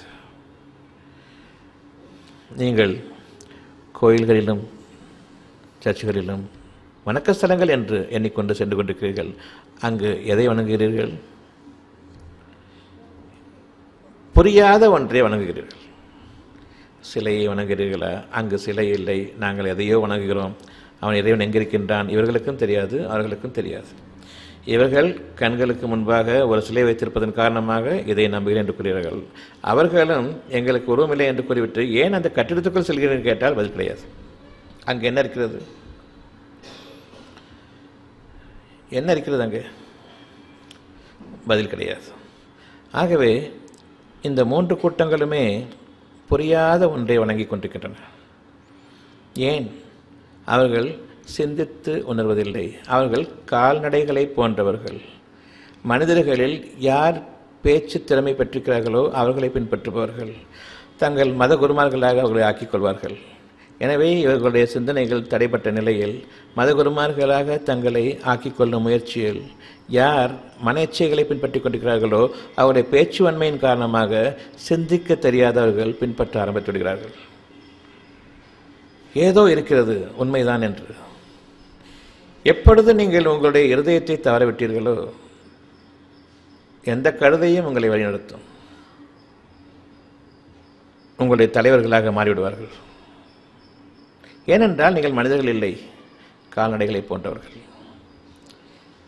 ஒரு குதிரை வழிநடத்தும், ஒரு கழுதை வழிநடத்தும் கால்நடைகள், ஒரு மாடு ஒரு ஆடு கூட வழிநடத்தும் உங்களை, ஒரு பன்றியும் வழிநடத்தும். தலைவர்களுடைய கேட்டகரிகள். மனிதனை தவிர எவரும் வழிநடத்துவார்கள். நீங்கள் மனிதர்களாக இருந்தால் நீங்கள் வழிநடத்த மாட்டீர்கள், வழி நின்று மற்றவர்களுக்கு அத்தாட்சியாக நிலைத்திருப்பீர்கள். நேர் வழி நின்று மனிதர்களுக்கு ஒரு முன்மாதிரியாக நிலைத்திருப்பீர்கள். அந்த முன்மாதிரியை பார்த்து அவர்களுக்கு நம்பிக்கை ஏற்படும். வீண் பேச்சுக்கள் இருக்காது. உங்களுடைய நன்மைகளையும் தீமைகளையும் நீங்கள் தெளிவாக பிரித்தறியக்கூடிய அந்த பாதையின் மீதுதான் நீங்கள் நிலைத்திருக்க வேண்டும். இது மட்டுமே இறை வழிபாடாகும். எனவே இந்த ஒரு வார்த்தையிலிருந்து எந்த அளவுக்கு சிந்தனைகள் இறங்குகின்றன என்பதை பாருங்கள். இந்த சிந்தனைகளில் முன்னுக்கு பின் முரணான பேச்சில்லை. ஒரு பேச்சுக்கும் மறு பேச்சுக்கும் முரண்பாடில்லை. அனைவருக்கும் மனதுக்கு இதமானதும் பொருத்தமானதுமாக இருக்கிறது. எனவே இது இறைவாக்கு. நான் இப்பொழுது வாழக்கூடிய ஒரு வாழ்க்கை வழிமுறை என்னவென்றால், சத்தியத்தின் பாதையில் நான் நிற்க வேண்டும். சத்தியம் எது, உள்ளத்தில் எதுவோ அது மட்டுமே சத்தியம். வெளிப்படையாக நான் வாழ்வது மனிதர்களுக்கு அஞ்சித்தான் வாழ்கிறேன். எது உண்மையான வாழ்க்கை? மனிதர்களுக்கு அஞ்சி உள்ளத்தில் இருக்கக்கூடிய ஒன்றை நான் வெளிப்படையாக கூற இயலாத நிலையில், உள்ளத்தை திருத்திக் கொள்ள வேண்டும் என்ற அந்த எண்ணமும் இல்லாத நிலையில், உள்ளத்தில் நான் தீமையாளன்தான், வெளியில் மனிதர்களுக்கு அஞ்சி நன்மையாளர்களாக வேஷம் போடுவேன். இதில் என்னுடைய வாழ்க்கை இருக்கிறது என்று நீங்கள் ஒவ்வொருவரும் நினைக்கும் பொழுது, உள்ளத்தில் உள்ளது உண்மையா, நீங்கள் வெளியில் வாழ்வது உண்மையா? எது நிலை பெற்றுவிடும்? ஆனால் பெரும்பாலும் நாம் வெளியில் வாழக்கூடிய வாழ்க்கை நிலை பெற்றுவிடும் என்று நினைத்துக் கொண்டிருக்கின்றோம். நீங்கள் நிராகரிப்பவர்கள், இறைவனை நிராகரிப்பவர்கள், உண்மையை நிராகரிப்பவர்கள், சத்தியத்தை நீங்கள் மதிப்பவர்கள் இல்லை. உங்களுடைய வாழ்க்கை நிராகரிப்பில் அமைந்துவிடும். நிராகரிப்பவர்களாக நீங்கள் வாழ்ந்து கொண்டிருக்கக்கூடிய நிலையில் உங்களுக்கிடையே இருதயங்களில் மிக பெரும் விரோதங்கள் இருக்கும். எனினும் நீங்கள் அதை அறிபவர்கள் இல்லை. நண்பர்களாகவும் உற்றார் உறவினர்கள் சொந்தங்கள் பந்தங்கள் என்றும் அநியாயமாக உங்களுக்குள் உறவுகளையும் நட்புறவுகளையும் ஏற்படுத்தி கொண்டு உங்களை நீங்களே ஏமாற்றி கொண்டு வாழக்கூடிய இந்த வாழ்க்கையில் நீங்கள் எவ்வளவோ தொலைவுக்கு சென்று விட்டீர்கள், திரும்ப வழியில்லாத நிலைக்கு. நாம் இப்பொழுது உண்மையான நிலைக்கு வருகிறோம். என்னுடைய இருதயத்தில் எது இருக்கிறதோ அது என்னுடைய வாழ்க்கையாக அமைய வேண்டும். நான் கெட்டவனாக வாழுங்கள். இதுவும் இறை வழிபாடாகும். திருந்துவதற்கு வழி இருக்கிறது. அனைத்து உலக மக்களின் நிந்தனைகளை நீங்கள் செவிமடுப்பீர்கள். உங்களுடைய மனம் பொறுக்காது. நீங்கள் மாறியே ஆக வேண்டும். இதுவும் ஒரு இறை அருள் ஆகும். நான் கெட்டவனாக இருக்கும்போது பல பேரும் திட்டுறாங்க என்ன, நான் மாறியே ஆகணும். ஏன்னா வாழ்ந்து என்னுடைய வாழ்க்கை தவணையை முடிப்பதற்கு என் மீது கடமையாக்கப்பட்டிருக்கிறது. நான் அதிலிருந்து தப்புவோனும் இல்லை.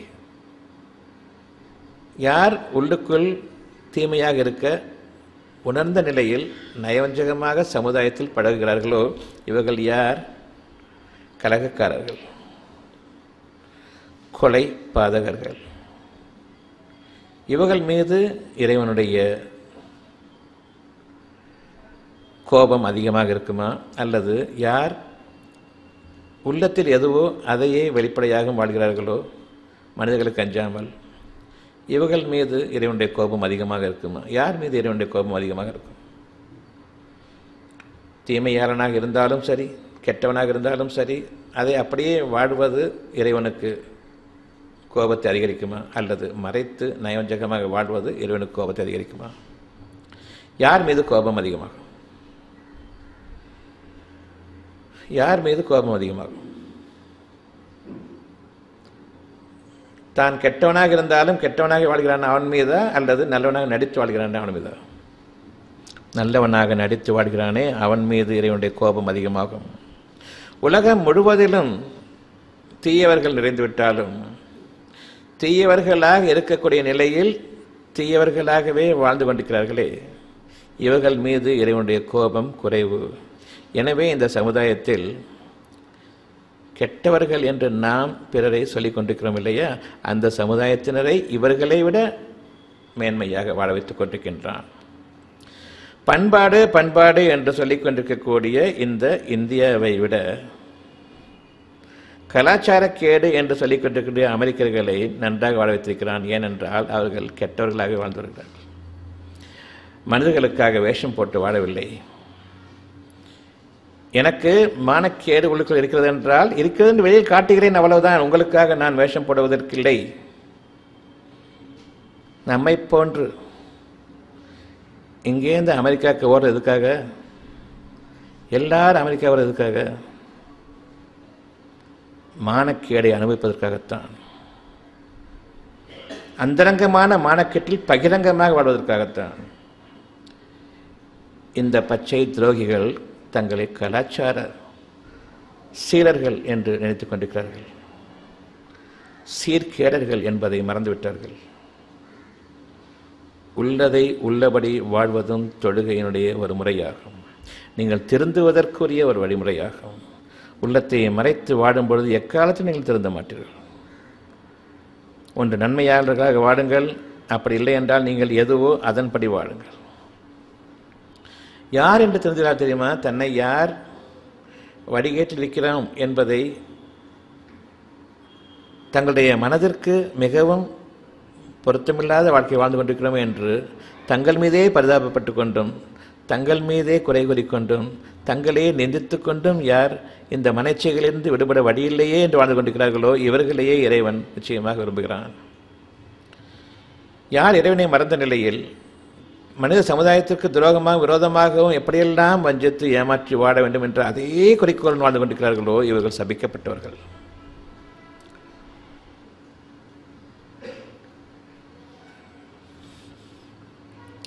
உங்களுடைய இருதயத்தில் நீங்கள் இன்று யார் என்பதை உணர்ந்து கொள்ளுங்கள்.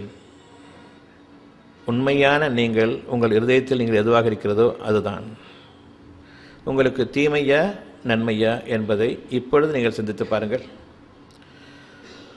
உங்களுடைய இருதயத்தில் நீங்கள் எதுவாக இருக்கிறீர்களோ அதுதான் உண்மையான நீங்கள்.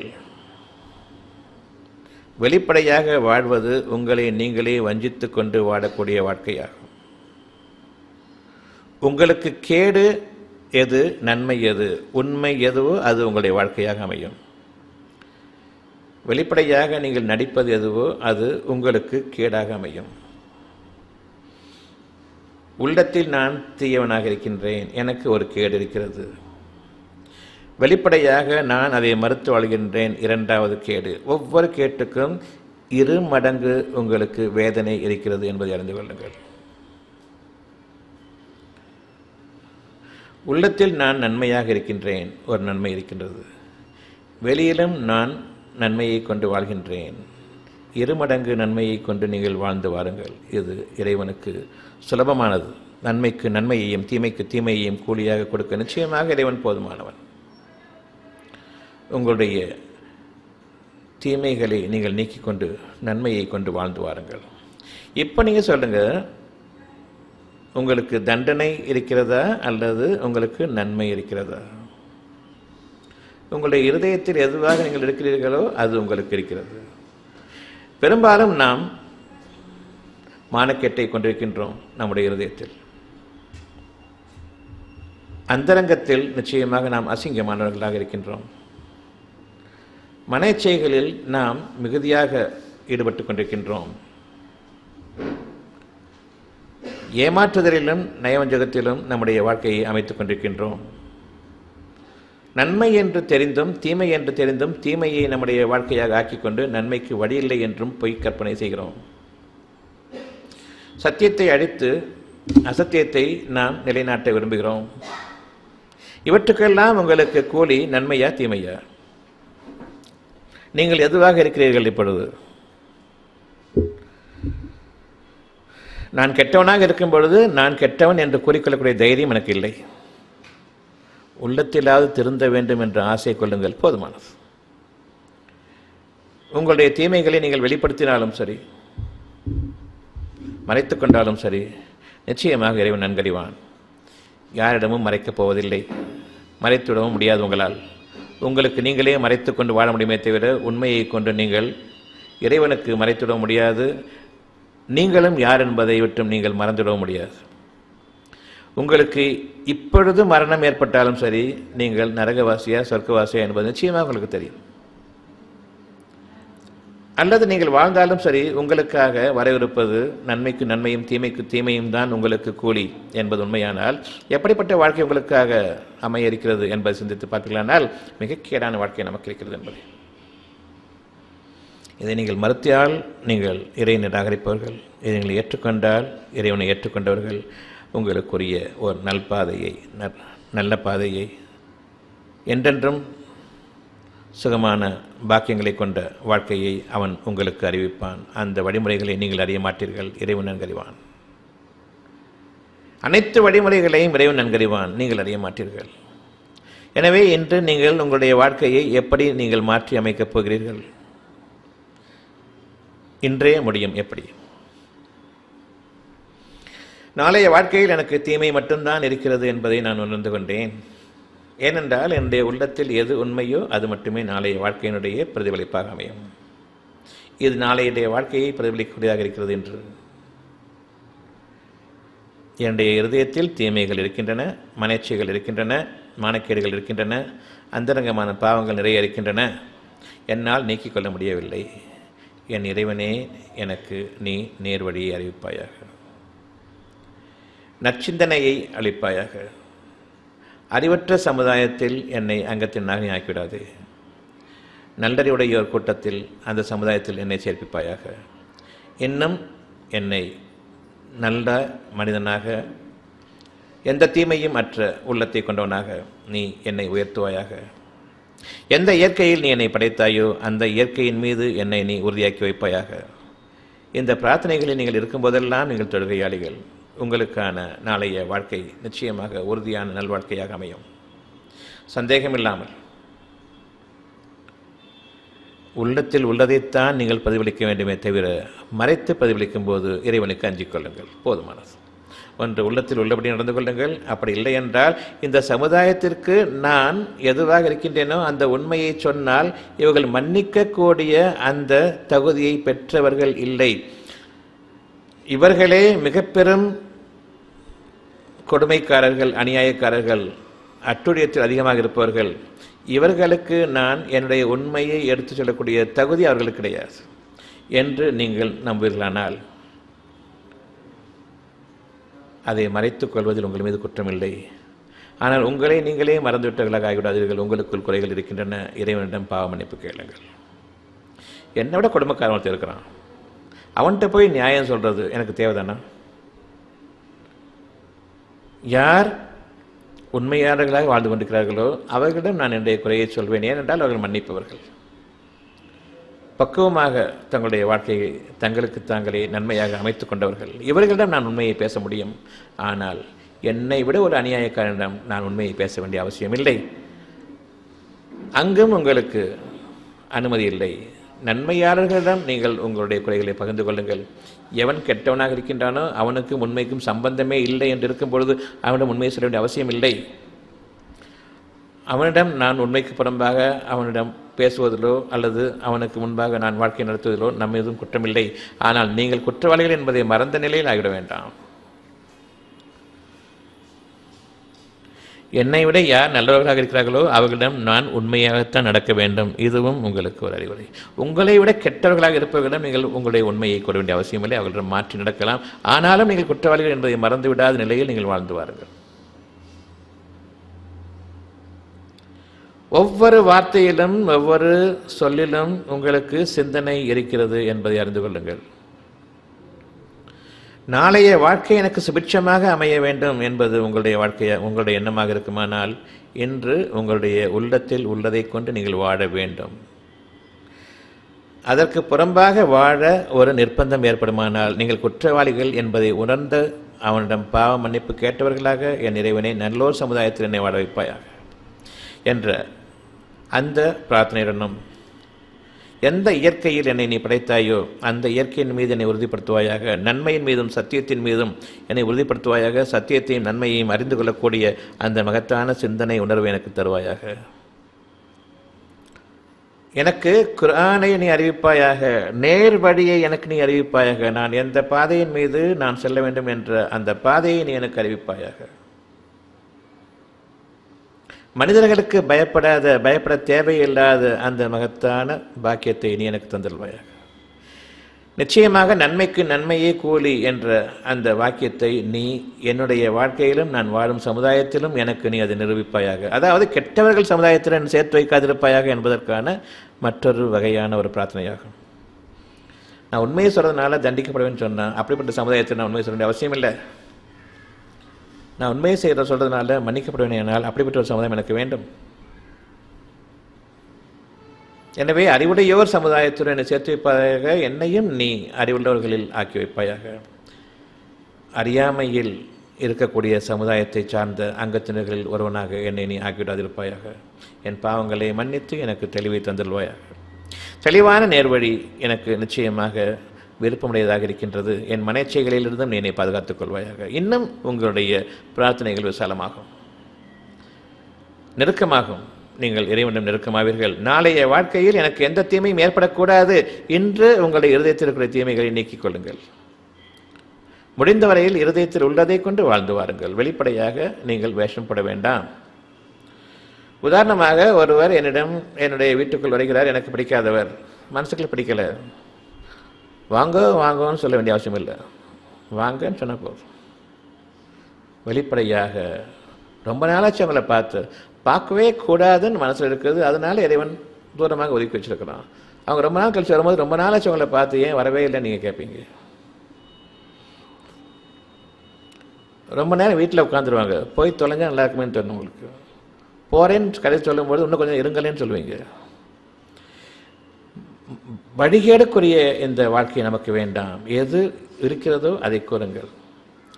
அவர்கள் பேச்சுக்களில் ஈடுபட்டவர்களாக, உங்களுடைய வேலைகளுக்கு தடங்களாக, உங்களுடைய நிம்மதிக்கு நிச்சயமாக அது தடையாக உங்களுடைய வீடுகளில் இருக்கக்கூடிய நேரங்கள் உங்களுக்கு அமையுமானால், அவர்களை நீங்கள் விரும்பலையானால் சொல்லுங்கள், வேண்டாம் எனக்கு வேறு வேலை இருக்குது, இன்னும் சமயம் பார்ப்போம். இதில் உங்களுக்கு நன்மை இருக்கிறது. வந்தவங்க தப்பாக நினச்சிப்பாங்களோ அப்படின்னு நினச்சிக்கிட்டு நீங்கள் செய்யக்கூடிய அந்த காரியங்களில் மிக பெரும் கேடு உங்களுக்கு இருக்கிறது. உள்ளத்தில் உள்ளதை உங்களால் வாழ முடியவில்லை. இதில் உங்களுக்கு எவ்வளவு கேடு தெரியுமா? போகிறவங்களை தடுத்து நிறுத்துறது. முதல்ல அதுக்கு முன்னாடியே நீங்கள் கருவிக்கிட்டு இருந்தீங்க, எப்படா இவங்க போவாங்கன்னு சொல்லிட்டு. அவங்களோ பேச்சுக்களில் மனம் கொண்டவங்களாக உட்காந்துட்டாங்க. உங்களுக்கு போய் தொலைஞ்சா என்னங்கிற அந்த ஸ்டேஜ் வரும்போது நாங்கள் போகிறோம், இறைவனுடைய அனுமதியை கொண்டு அவங்க போகிறாங்க. போகும் பொழுது நீங்கள் இன்னும் கொஞ்சம் நேரம் இருங்களேன்னு சொல்லும் பொழுது மிக பெரும் நாளைய வாழ்க்கையின் கேட்டுக்கு நீங்கள் வித்துட்டு விட்டீர்கள். உங்களுடைய தரித்திரத்திற்கும் உங்களுடைய மகா பெரும் கேடுகளுக்கும் இப்படிப்பட்ட நயவஞ்சகமான வாழ்க்கை உங்களுக்கு கூலியாக அமைகிறது என்பதை நீங்கள் அறிந்து கொள்ள வேண்டும். மனதில் எதுவாக நீங்கள் இருக்கிறீர்களோ அதை சொல்வதற்கு வெட்கப்பட வேண்டாம், சங்கோச்சப்பட வேண்டாம். தப்பாக நினைத்துக் கொள்வார்களோ நினைத்துக் கொள்ளட்டும். என் மனதுக்கு எனக்கு நான் தப்பாக ஆகிவிடக்கூடாது. அவர்கள் என்னை பற்றி தப்பாக நினைப்பது அவர்களுக்கு கேடு. அவர்களை பற்றி தப்பாக நினைக்க தேவையே இல்லை என்ற சூழ்நிலை இருக்கும் பொழுது, எப்படி தேவையே இல்லை, உங்களுக்கு போதும் என்று இருக்கிறது. இதற்கு மேல் அவர்களுடைய பிரசன்ஸ், அவங்களோட இருக்கக்கூடியது உங்களால் தாங்க முடியல. சொல்லலாம், வாய் இருக்குது உள்ளுக்குள்ளே வேண்டாம் தெரியுது, சொல்லுங்களேன். ஏன் சொல்லலை? ஏன் சொல்லலை? வாய் இல்லையா, உள்ளம் இல்லையா, பேச்சு இல்லையா, என்ன இல்லை? சொல்லாததன் காரணமாக நீங்கள் உங்களுடைய வாழ்க்கையின் பிற்பகுதியில் எந்த நன்மையையும் நீங்கள் கேட்டு பெறாத நிலைக்கு ஆகிவிடுவீர்கள். இன்றைக்கி 2 ரூபாய்க்கு அரிசி போடுறாங்க, அந்த 2 ரூபாயும் வேண்டாம்னு சொல்கிறதுக்கு கூட வாயில்லை. இந்த 2 ரூபாயை 12 ரூபா 10 ரூபா அரிசி 2 ரூபாய் குறைச்சாங்க. இந்த 2 ரூபாயும் வேண்டாம், இதுக்கு யார் ஒத்துக்கிறீங்களோ அவங்களுக்கு ஓட்டு போடுறேன், அது சொல்கிறது கூட வாயில்லையே. நன்மையை கேட்டு பெறக்கூடிய சக்தி இல்லாதவர்களாக ஆகிவிடுவீர்கள். இன்று நீங்கள் உள்ளத்தில் உள்ளதை நீங்கள் பேச தவறுகிறானால் சமுதாயமே சீர்கட்டுவிடும். இந்த அரிசியை மட்டும் உங்களுக்கு போட்டுட்டால் நீங்கள் யாரையும் மதிக்க மாட்டீங்க, யாரையும் எஜமானர்களாக நீங்கள் ஆக்க மாட்டீங்க, யாரும் உங்களை அடிமைகளாக ஊழியர்களாக வைத்துக்கொள்ள வேண்டிய அவசியமும் இருக்காது. அப்படித்தானே? அதற்காகத்தானே இதுக்கு ஒரு ப்ரைஸ் வச்சுருக்கிறது. வேலை செய்யணும், வேலையாளாக இருக்கணும், கூலியாளாக இருக்கணும், ஊழியம் பிரிவினாக இருக்கணும், அடிமைத்தனம் இருக்கணும், எஜமானங்கிற ஒரு சிந்தனை வந்துடக்கூடாதுங்கிறதுக்காக தானே இந்த 2 ரூபா 10 ரூபா. உணவை விற்பது, அற்ப காசுகளுக்காக உணவையும் விற்கிறார்கள். நீங்கள் உங்களுடைய சுதந்திரத்தை நீங்கள் இழந்து விட்டீர்கள். ஏனென்றால் சுதந்திரமான உள்ளத்திற்கு நீங்கள் தடை விதித்ததன் காரணமாக, பரந்த அந்த உள்ளத்தை நீங்கள் வாழாததன் காரணமாக, சுருக்கமான உங்களுக்கு கருத்தையே நீங்கள் நெருக்கிக் கொள்ளக்கூடிய, வாழ்வதற்கு பெரும் நெருக்கடியாக விடக்கூடிய அந்த வாழ்க்கையை நீங்கள் உங்களுக்கு அமைத்துக் கொண்டதன் காரணமாக நீங்களே உங்களுக்கு தீங்கிழைத்துக் கொண்டீர்கள்.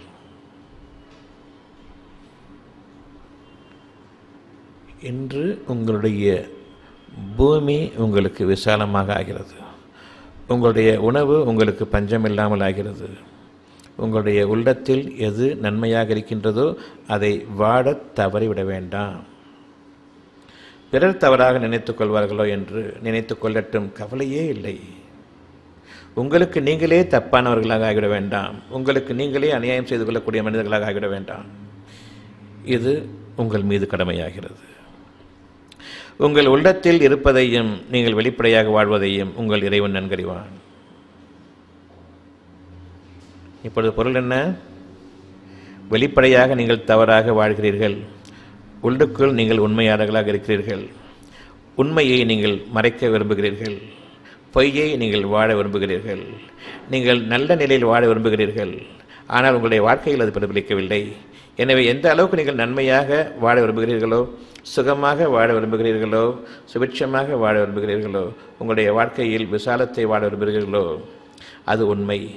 ஆனால் நீங்கள் வாழ்ந்த வாழ்க்கை அனைத்தும் உண்மைக்கு புறம்பானது. எனவே உங்களுக்கு வரக்கூடியது, நீங்கள் எதையெல்லாம் விரும்புகிறீர்களோ அதுக்கு நேர் மாறான மிக பெரும் நெருக்கடியான வாழ்க்கை உங்களுக்கு இருக்கிறது.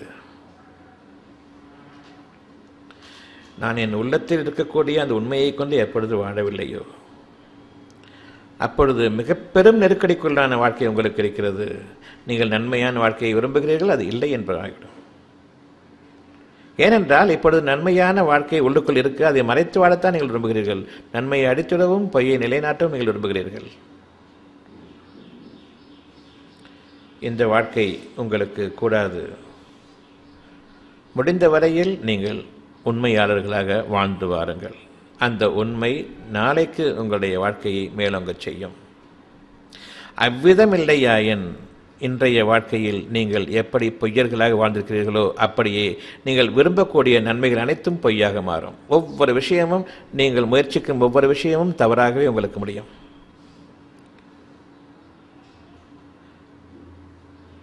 இப்பொழுது இந்த வசனத்திற்கு வருவோம். எந்த அளவுக்கு இது வாக்கியமாக இருக்கிறது, பின்னர் அத்தாட்சியாக வருகிறது என்பதை இப்பொழுது நீங்கள் சிந்தித்துணருங்கள். நீர் கூறும் உங்கள் உள்ளத்தில் உள்ளதை நீங்கள் மறைத்தாலும் அல்லது அதை வெளிப்படையாக தெரியப்படுத்தினாலும் நிச்சயமாக அதை உங்கள் இறைவன் நன்கறிவான். வெளிப்படையாக நீங்கள் வாழ்கிற வாழ்க்கை இறைவன் பார்ப்பதில்லை. அதனுடைய கேடுகள் தானே உங்களை அடையும். ஏற்கனவே விதிக்கப்பட்டது. நீங்கள் எதை செய்கிறீர்களோ அதனுடைய பிரதிபலன் எந்த அளவுக்கு கெடுதியை சமுதாயத்தில் ஏற்படுத்துவதோ அதே அளவுக்கு கெடுதியை உங்களுடைய வாழ்க்கையில் ஏற்படுத்தும். இது உங்களை படைப்பதற்கு முன்பாக வானங்களையும் பூமியையும் படைத்த காலத்திலிருந்தே உங்களுக்காக அவன் அனுமதித்து விட்டான். இதில் எந்த மாற்றமும் இருக்காது. எனவே ஒரு கேடு உங்களிடம் இருக்கிறது, நீங்கள் வெளிப்படையாக பொய்யாக வாழ்ந்ததன் காரணத்தால். அடுத்தது, உங்கள் உள்ளத்தில் ஒன்று இருக்கிறது. வெளிப்படையாக வாழ்ந்த பொய்யான வாழ்க்கைக்கு நேர் மாற்றமாக நல்லவர்கள் போன்று வாழ்ந்தீர்கள். அது உண்மையாக உள்ளுக்குள் இருந்திருக்க வேண்டும். ஆனால் அவ்வாறில்லை. கெட்டவர்களாக இருக்கிற நிலையில் நல்லவர்களை போன்று நடித்தீர்கள்.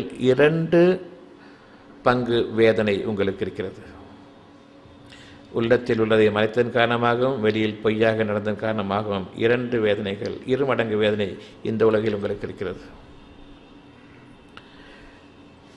நான் செய்யவே இல்லை, யாருக்கும் எந்த தீமையும் செய்யவில்லை என்று நினைப்பீர்கள். உங்களுக்கு நீங்களே செய்து கொண்ட தீமையை விடவா நீங்கள் பிறருக்கு செய்திட முடியும்?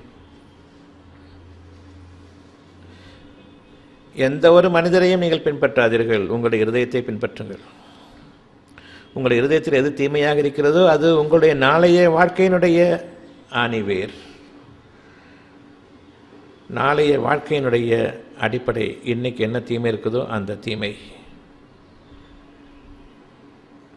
நான் இன்று கஞ்சனாக இருக்கிறேன். ஒவ்வொரு பைசாவும் பார்த்து பார்த்து செலவழிக்கிறேன். தடவை பார்த்து போய்கிட்டு இருக்குது, போகுதுன்னு தடவை பார்த்து எண்ணி பார்த்து சுண்டி பார்த்து செலவழிச்சிட்டு இருக்கிறேன். ஆனால் நீங்களும் விசாலமான வாழ்க்கை விரும்புகிறீங்க. எப்படி அது? கஞ்சர்களுக்கு, கர்மிகளுக்கு விசாலமான வாழ்க்கை ஏது? செலவழிக்க தெரிந்தவனுக்கு அல்லவா விசாலமான வாழ்க்கை. பணத்தை இறுக்கிக் கொள்வேன், விசாலமான வாழ்க்கை வேண்டும் என்று 2 விதமாக விரும்புகிறீர்கள். இன்னும் கேடான வாழ்க்கை. எவ்வளவு பெரிய கோடீஸ்வரனாக இருந்தாலும் சரி, உங்களை போல பிச்சைக்காரன் பார்க்க முடியாது. எப்பொழுது கருமித்தனம் இருக்கிறதோ அப்பொழுது. நம்மிடம் கருமித்தனம் இருப்பதை இறைவன் அறிகின்றான். எங்கே செலவாகிவிடுமோ என்று பயப்படுகிறீர்கள். யார் கொடுத்தது? நீங்கள் சம்பாதித்ததா? உங்கள் திறமையை கொண்டு சம்பாதித்ததா? அந்த திறமை இருந்தால் நாளைக்கும் அதே திறமை இறக்கத்தானே செய்கிறது, சம்பாதிக்கலாம் தானே. செலவாகிடுமோ என்று பயந்தான் அர்த்தத்துக்கு. என் திறமையின் காரணமாக நான் சம்பாதிக்கிறேன் என்றால், இன்று நான் என் திறமையுடன் சம்பாதித்தேன் என்றால் நாளைக்கு என் திறமை அதிகரிக்கத்தானே செய்யும். எக்ஸ்பீரியன்ஸ், அனுபவம். அப்போ இதை விட நல்லாவில் சம்பாதிக்கணும். ஏன் பயம் வந்துச்சு? ஏன் சொன்னால் இன்றைக்கி சம்பாதிச்சது திருட்டுத்தனம். இதே மாதிரி நாளைக்கு இழிச்சவன் வருவானான்னு தெரியாது, அதனால பயம். இன்றைக்கி ஒரு கஸ்டமரை நான் ஏமாற்றி சம்பாதிச்சது தான் இது. இதே மாதிரி இழிச்சவன் கஸ்டமர் நாளைக்கு வருவானா தெரியாது, அதனால பயம். உங்களுடைய திறமையெல்லாம் ஏமாற்றே தவிர இல்லை. உங்களையும் ஏமாற்றி சமுதாயத்திலும் நயவஞ்சர்களாக வாழக்கூடிய இந்த வாழ்க்கையை தவிர இல்லை. நீங்கள் உங்களுடைய இருதயத்தால் விசாலமானவர்களாக மாறுங்கள். விசாலமான வாழ்க்கை எந்த அளவுக்கு இருக்கிறதோ அந்த அளவுக்கு உங்களுடைய வாழ்க்கையினுடைய சுகங்களும் வாழ்க்கையினுடைய மிக பெரும் நன்மையும் இனிமையும் உங்களுக்காக இருக்கிறது. அவ்வாறு இல்லை என்றால் இன்னும் நெருக்கடியான வாழ்க்கையை உங்களுக்கு மிஞ்சும். இந்த ஒரு வார்த்தையில், ஒரு வசனத்தில் எவ்வளவு நாம் தெரிந்து கொள்ள வேண்டியிருக்கிறது. தெரிந்து கொண்டால் நாம் உள்ளத்தால் மாறவேண்டியவர்களாக இருக்கின்றோம். நீங்கள் உள்ளத்தால் யார் என்பதை இறைவன் நன்கறிவான். நீங்கள் எதை வெளிப்படையாக காட்டுகிறீர்களோ அது மனிதர்களுக்காக. நீங்கள் எனக்காக வாடுங்கள், அவர்களுக்காக வாட வேண்டாம். இது தொழுகையாகும். உங்கள் உள்ளத்தில் உள்ளதை நீங்கள் மாற்றாத வரையில் நீங்கள் வாழ்ந்த பிரயோஜனமே இல்லை. மாற்ற முடியவில்லை என்றால் என்னிடம் ஏன் கேட்கவில்லை? அது அல்லவா பிரார்த்தனை. பொய்யாக வாழ்ந்து கொண்டு இந்த பொய்யில் மிகைக்கக்கூடிய அந்த தேவைகளை கொண்டுதானே பிரார்த்தனைகளாக அமைக்கிறீர்கள். ஷைத்தானிடம் கேட்பதற்கு பதிலாக இறைவனிடம் கேட்கிறீர்கள் உங்களுடைய தேவைகளை. நான் பொய்யனாக வாழ்ந்து கொண்டிருக்கூடிய நிலையில் இந்த பொய்யான வாழ்க்கையில் மிகையானது எதுவோ அதைத்தானே நிறைவேற்றிக் கொள்ள முடியாமல் நீங்கள் உங்களுடைய பிரார்த்தனையாக அமைத்துக் கொண்டிருக்கிறீர்கள். கடுமையான வேதனையை கொடுத்து விட்டால் கூட நான் யாருக்கு என்ன பாவம் செஞ்சேன்னு கேட்குறீங்க. நீங்கள் என்ன பாவம் செய்யலை நீங்கள். எனவே என்னுடைய பாவங்கள் நான் எதுவுமே கிடையாது, இறைவன் அநியாயக்காரன். எனக்கு பொருத்தமில்லாத ஒரு வேதனையான வாழ்க்கையை கொடுத்தது கொண்டு இறைவன் அநியாயக்காரனாக ஆகிவிட்டான். இனிமேலும் உங்களுக்கு நல்வாழ்க்கை இருக்கிறது என்று நீங்கள் நினைக்கிறீர்களா? நிச்சயமாக இல்லை.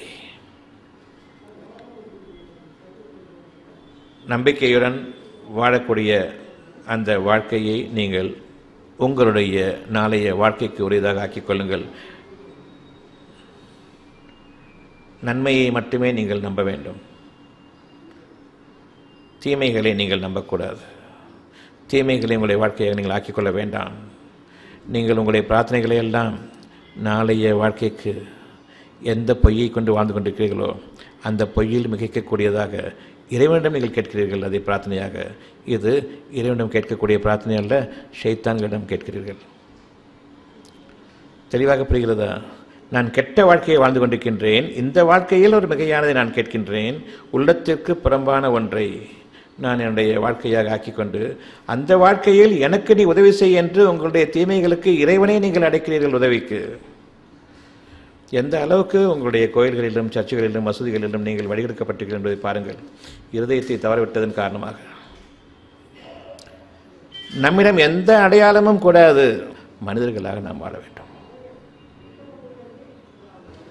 இப்பொழுதும் கூட என்னுடைய உள்ளத்தில் உள்ளதை தெரியப்படுத்தினேன். அங்கு சத்தமிட்டுக் கொண்டிருப்பது எனக்கு பிடிக்கவில்லை. எந்த பேச்சும் அங்கு வேண்டாம். பேசுவதற்கு நிறைய இடம் இருக்கிறது, போயிடலாம். ஏன்? உள்ளத்தில் உள்ளதை பேசுங்கள். மனம் அமைதியடையும். தப்பாக எண்ணிக்கொள்வார்களே என்று உள்ளத்தில் வைத்து கொண்டு பேசுவது தவறு. அங்கு நிம்மதி இருக்காது. இதை விடவா முக்கியமான பேச்சுகள் நடந்து கொண்டிருக்கிறது? அவர்களும் அறிய வேண்டும் தவறு செய்கிறோம் என்பதை. முதலில் இங்கிருந்து அங்கு போய் உட்கார்ந்தது தப்பு. அங்கே உட்கார்ந்துட்டு பேசிட்டு இருக்கிறது அதோட பெரிய தப்பு. ஷைத்தான்களுடைய வாழ்க்கை வழிமுறை நமக்கு கூடாது. நன்மையின் மீது நாம் சிரத்தையோடு இருக்க வேண்டும். தீமையின் மீது நாம் வெறுத்தவர்களாக இருக்க வேண்டும். அது அருவருப்பானது கூடாது.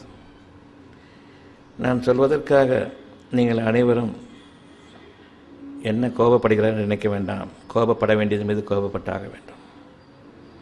எனக்காக இல்லை, சபையின் நன்மைக்காக.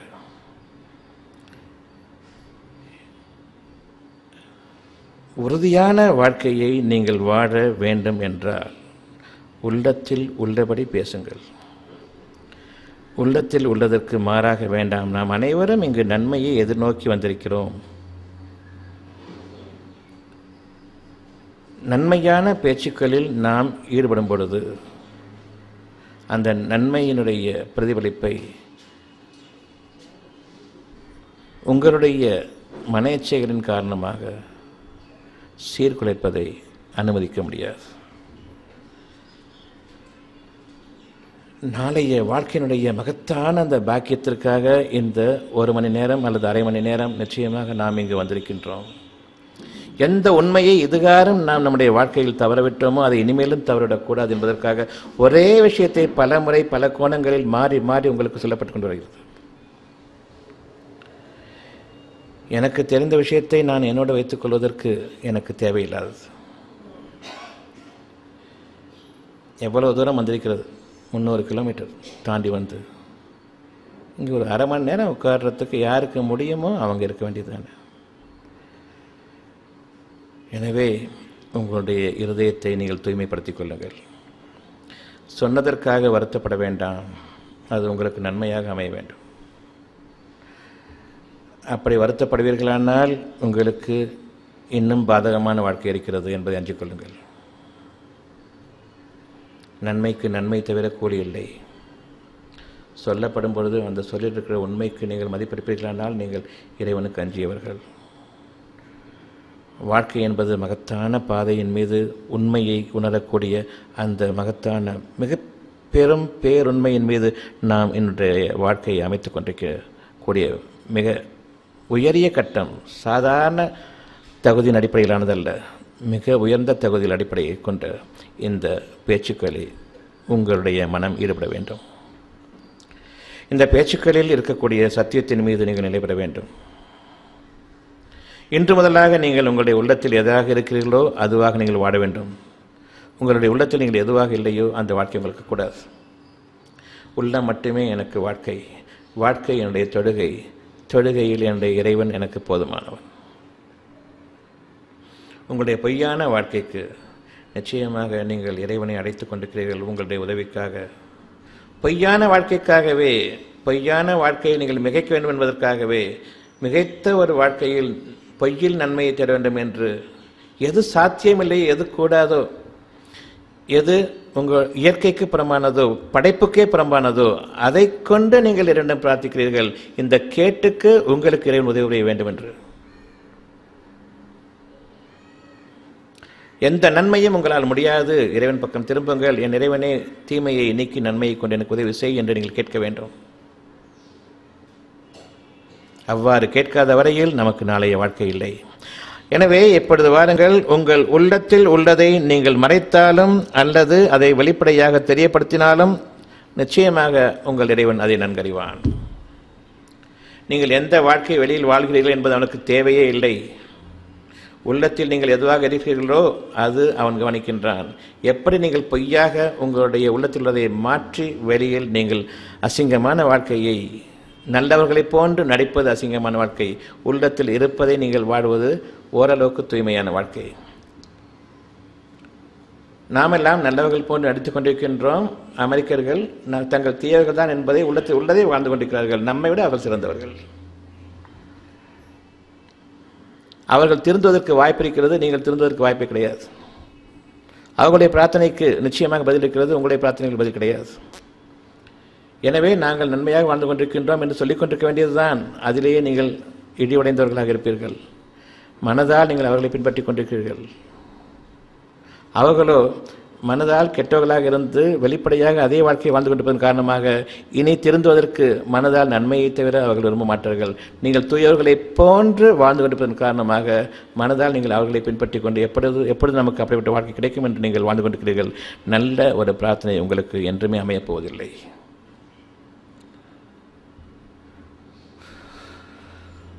உள்ளத்தில் உள்ளதை நீங்கள் வாழாத வரையில் நீங்கள் இறைவனை பின்பற்றுபவர்கள் இல்லை, உங்களுக்கு தொழுகையும் இல்லை.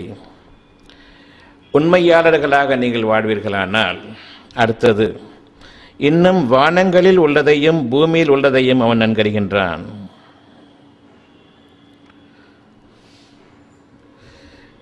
நீங்கள் பூமியில் படைக்கப்பட்டவர்கள், பூமியில் வாழ்கிறீர்கள் என்று கூறுகிறீர்கள். உங்களுடைய கால் பூமியில் இருக்கிறது, உங்களுடைய தலை வானத்தில் இருக்கிறது. வானங்களுக்கும் பூமிக்கும் நீங்கள் வாழ்ந்து கொண்டிருக்கிறீர்கள். வானங்கள் முதலாக பூமி வரையிலும் உங்களுடைய தேவைகள் இருக்கின்றன என்பதை நீங்கள் அறிய வேண்டும். நீங்கள் அறியவில்லை, இறைவன் நன்கறிந்திருக்கின்றான், படைப்பாளன் அறிந்திருக்கின்றான். இந்த பூமிக்காகத்தான் அகிலங்கள் இயங்கிக் கொண்டிருக்கிறது என்பதை நீங்கள் அறிய வேண்டும். இந்த பூமிக்காகத்தான் உங்களை சுற்றிலும் இரவு பகல் உருவாகி கொண்டிருக்கின்றது, மாறி மாறி வந்து கொண்டிருக்கின்றது. அகிலங்களே இந்த பூமியை சுற்றி சுழன்று கொண்டிருக்கிறது, உங்களுக்கு இரவையும் பகலையும் கொண்டு வருவதற்காக. காற்று வானத்தில் படைக்கப்படுவது, பூமியிலிருந்து படைக்கப்படுவதில்லை. காற்று இல்லை என்றால் நீங்கள் வாடப்போவதில்லை. காற்று இல்லை என்றால் உயிரினங்களும் இல்லை, தாவரங்களும் இல்லை, பயிர்களும் இல்லை, உங்களுக்கு உணவும் இல்லை, தண்ணீரும் இல்லை. காற்று, தண்ணீர், உணவு இம்மூன்றும் வானத்திலிருந்து உங்களுக்கு நீங்கள் வாழ்வதற்காக இந்த பூமியை உங்களுக்கு அமைத்திருக்கின்றான். உங்களுடைய தேவைகள் வானத்தில் இருக்கின்றன என்பதை நீங்கள் அறியுங்கள். இப்பொழுது கூறுங்கள், உங்களுடைய தேவைகள் பூமியில வானத்திலா? பூமியில் கால் மட்டும்தான். பூமி மிதிப்படுவதற்காகத்தான். வானங்களிலும் நீங்கள் அதற்கு மேலும் அறியாதவற்றையெல்லாம் உங்களுக்காக படைத்திருக்கின்றான். ஒவ்வொரு அணுவும் இந்த பூமிக்காக. ஏன்? இந்த பூமியில் இறைவனுடைய பிரதிநிதியாக மனிதன் அமைக்கப்பட்டிருக்கின்றான். அவனுக்கு எந்த குறையும் இருக்கக்கூடாது என்பதற்காக. அகிலங்களின் மீது தன்னுடைய ஆட்சி அதிகாரத்தை அவன் நிலைநிறுத்தியிருக்கின்றான். நீங்கள் அந்த ஆட்சி அதிகாரத்தின் மீது அமையும் வரையில் தன்னுடைய கட்டுப்பாட்டு வைத்திருக்கின்றான். நீங்கள் அவனுடைய பிரதிநிதியாக மாறும் வரையில். உள்ளத்தில் எந்த ஒன்றுமே நன்மையாக நீங்கள் நினைக்கும் பொழுது எல்லை இல்லாததாகத்தான் உங்களுக்கு வேண்டியதாக இருக்கிறது. வானத்திற்கு எல்லை இல்லை. எனவே உங்களுடைய உள்ளத்தில் இருக்கக்கூடிய எந்த ஒரு சிறு நன்மையும் கூட நிறைய வேண்டும் என்று கேட்பீர்கள். எவ்வளவு என்றால் இந்த இருதயம் வானமளவுக்கு விசாலமாகும், நிறைய வேண்டும் என்று கேட்பீர்கள். எப்பொழுது கண்ணை மூடிக்கொண்டீர்களோ எல்லை இல்லாதது வேண்டும் என்று அர்த்தமாகிறது. அவ்வளவு விசாலமானதாக இருக்கிறது இந்த இருதயம். இந்த மனம் என்பது உருவத்தின் அடிப்படையில் இல்லாததாகும். வானம் என்பது நீங்கள் பார்க்க முடியாததாகும். எந்த ஒரு பொருளையும் பார்த்தா தூரமாக போக போக சின்னதாக தெரியும், கிட்ட பெருசாக தெரியும். வானம் மட்டும்தான் தூரமாக போக பெருசாக தெரியும். அவ்வளவு விசாலமானது. தூரமாக பார்க்கும் வானம் சின்னதாக என்ன இல்லையா? ஆனால் எவ்வளோ தூரமாக போனாலும் வானம் விசாலமாக இருக்கும், இன்னும் பெரிதாக இருக்கும். இறைவனுடைய படைப்பை பாருங்கள். அவன் தான் நாடியதை செய்பவன். உங்களுடைய அறிவோ தூரமாக போனால் சின்னதாக போகணும், மறைஞ்சு போயிடணும். வானம் எவ்வளோ தூரமாக இருக்கிறது, எல்லையே கிடையாது. ஆனாலும் தூரம் ஆக ஆக விசாலம் இன்னும் மிகப்பெரிதாக மாறும். உங்களுடைய அறிவு வேறு, இறைவனுடைய படைப்பு வேறு. உங்களுடைய அறிவை கொண்டு நீங்கள் இறைவனுடைய படைப்பை அணுக முடியாது. இறைவனிடம் உதவி தேடுங்கள். மகத்தான ஞானங்களுக்காக வானங்கள் முதலாக பூமி வரையிலும் இன்னும் இறைவன் நீங்கள் அறியாதவற்றை அதற்கு மேலும் படைத்துக் கொண்டிருக்கின்றானே, அவ்வளவும் உங்களுடைய நன்மைக்காக படைத்து தன்னுடைய ஆட்சி அதிகாரத்தின் கீழ் வைத்திருக்கின்றான். உங்களுடைய மனச்சைகளை எந்த ஒரு அணுவும் பின்பற்றுமானாலும் இந்நேரம் உலகம் அழிந்தே போயிருக்கும். மனச்சைகளை கொண்டு வாழக்கூடிய உங்களுக்கு ஒரு அணுவின் மீது கூட அதிகாரம் கிடையாது. அந்த அணுவை கொண்டு வாழ்வீர்கள் என்றால் அணுகுண்டை போட்டு அடிக்கத்தான் தெரியும். எந்த அளவுக்கு உங்களுக்கு அடிக்கும் சக்தியின் மீது அதிக ஆற்றல், வாழக்கூடிய சக்தியின் மீது ஒரு அணுவளவும் செல்லவில்லை. உங்களுடைய அறிவு அழிவுக்குரியது, உங்களுடைய இறை ஞானங்கள் வாழ்க்கைக்குரியது. உள்ளத்தில் இருப்பது உண்மை, உங்களை வாழ வைக்கும். வெளியில் நீங்கள் வேஷம் போட்டு வாழ்வது பொய், உங்களை அழித்துவிடும். வானங்களில் உள்ளதையும் பூமியில் உள்ளதையும் உங்களுடைய இறைவன் நன்கறிவான். எனவே அவனிடம் திரும்புவீர்களா? அதில் உள்ள நன்மைகளையும் அதனுடைய ஞானங்களையும் நீங்கள் கற்றுத் தேர்வீர்களா? நீங்கள் படிப்பினைகளாக பெறுவீர்களா? நிச்சயமாக வானங்களையும் பூமியையும் உங்களுக்கு வசப்படுத்தி இருக்கின்றான். உங்களுடைய ஆட்சி அதிகாரத்துக்கு உட்பட வேண்டும் என்று ஏற்கனவே அதன் மீது கட்டளையிட்டிருக்கின்றான். அவற்றின் மீது உங்களுடைய ஆட்சி அதிகாரத்தை நிலைப்படுத்த வேண்டும் என்று நீங்கள் ஏன் இதுவரையில் முனையவில்லை? அகிலங்களின் மீது உங்களுடைய ஆட்சி நிலைப்பட வேண்டும், அதன் மீது உங்களுடைய ஆட்சி அதிகாரம் நிலைபெற வேண்டும் என்று ஏன் நீங்கள் இதுவரை விரும்பவில்லை? வானங்களில் இருக்கிறது உங்களுடைய அனைத்து தேவைகளும். காற்று முதற்கொண்டு, தண்ணீர் முதற்கொண்டு, உணவு முதற்கொண்டு வானத்திலிருந்து இறங்குகிறது என்பதை நீங்கள் அறியாதவர்களாக பூமியிலிருந்து விளைகிறது என்று பூமியை நீங்கள் மேய்ந்து கொண்டிருக்கிறீர்கள், ஆடு மாடுகளை போன்று.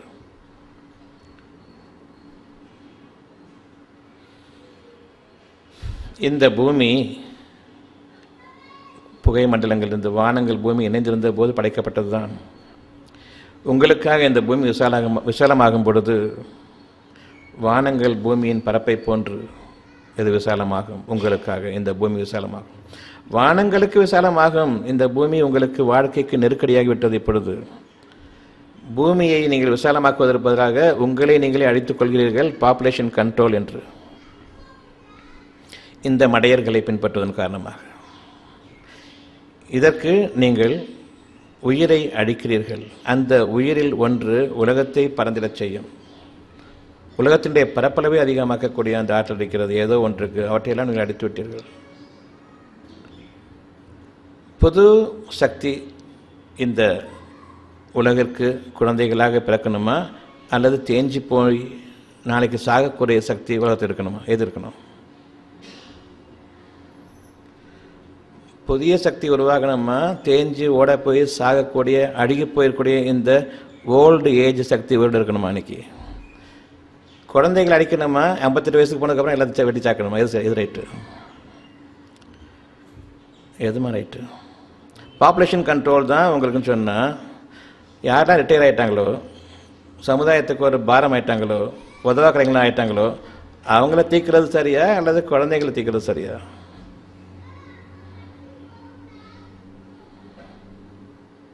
நாளைக்கு அதையும் செய்வாங்க, நீங்கள் ஏற்றுப்பீங்க. வேண்டாம் ஒற்றும் சொல்கிறது கூட வாய் இருக்காது. ஏன்னா பொய்யர்களாகவே வாழ்ந்து நன்மையை நீங்கள் கேட்டு பழக்கமில்லாத நிலையில் நன்மையை நீங்கள் கேட்கக்கூட சக்தி பெற மாட்டீர்கள். அநியாயக்காரர்கள் உங்களுடைய தலைவர்களாக மாறிவிடுவார்கள், மாறிக்கொண்டிருக்கிறார்கள். இன்றும் அதனுடைய சாம்பிளை நீங்கள் பார்த்து தான் இருக்கிறீங்க. ஒரு அரசியல்வாதியாக உங்களுடைய வாழ்க்கை என்னங்கிறத சொல்லிக் கொடுக்குறது. அநியாயக்கார ஒரு கூட்டம் உங்களுக்கு வாழ்க்கை என்ன என்பதை சொல்லிக் கொடுக்கும். நீங்கள் அதை ஏற்றுக்கொள்வீர்கள்.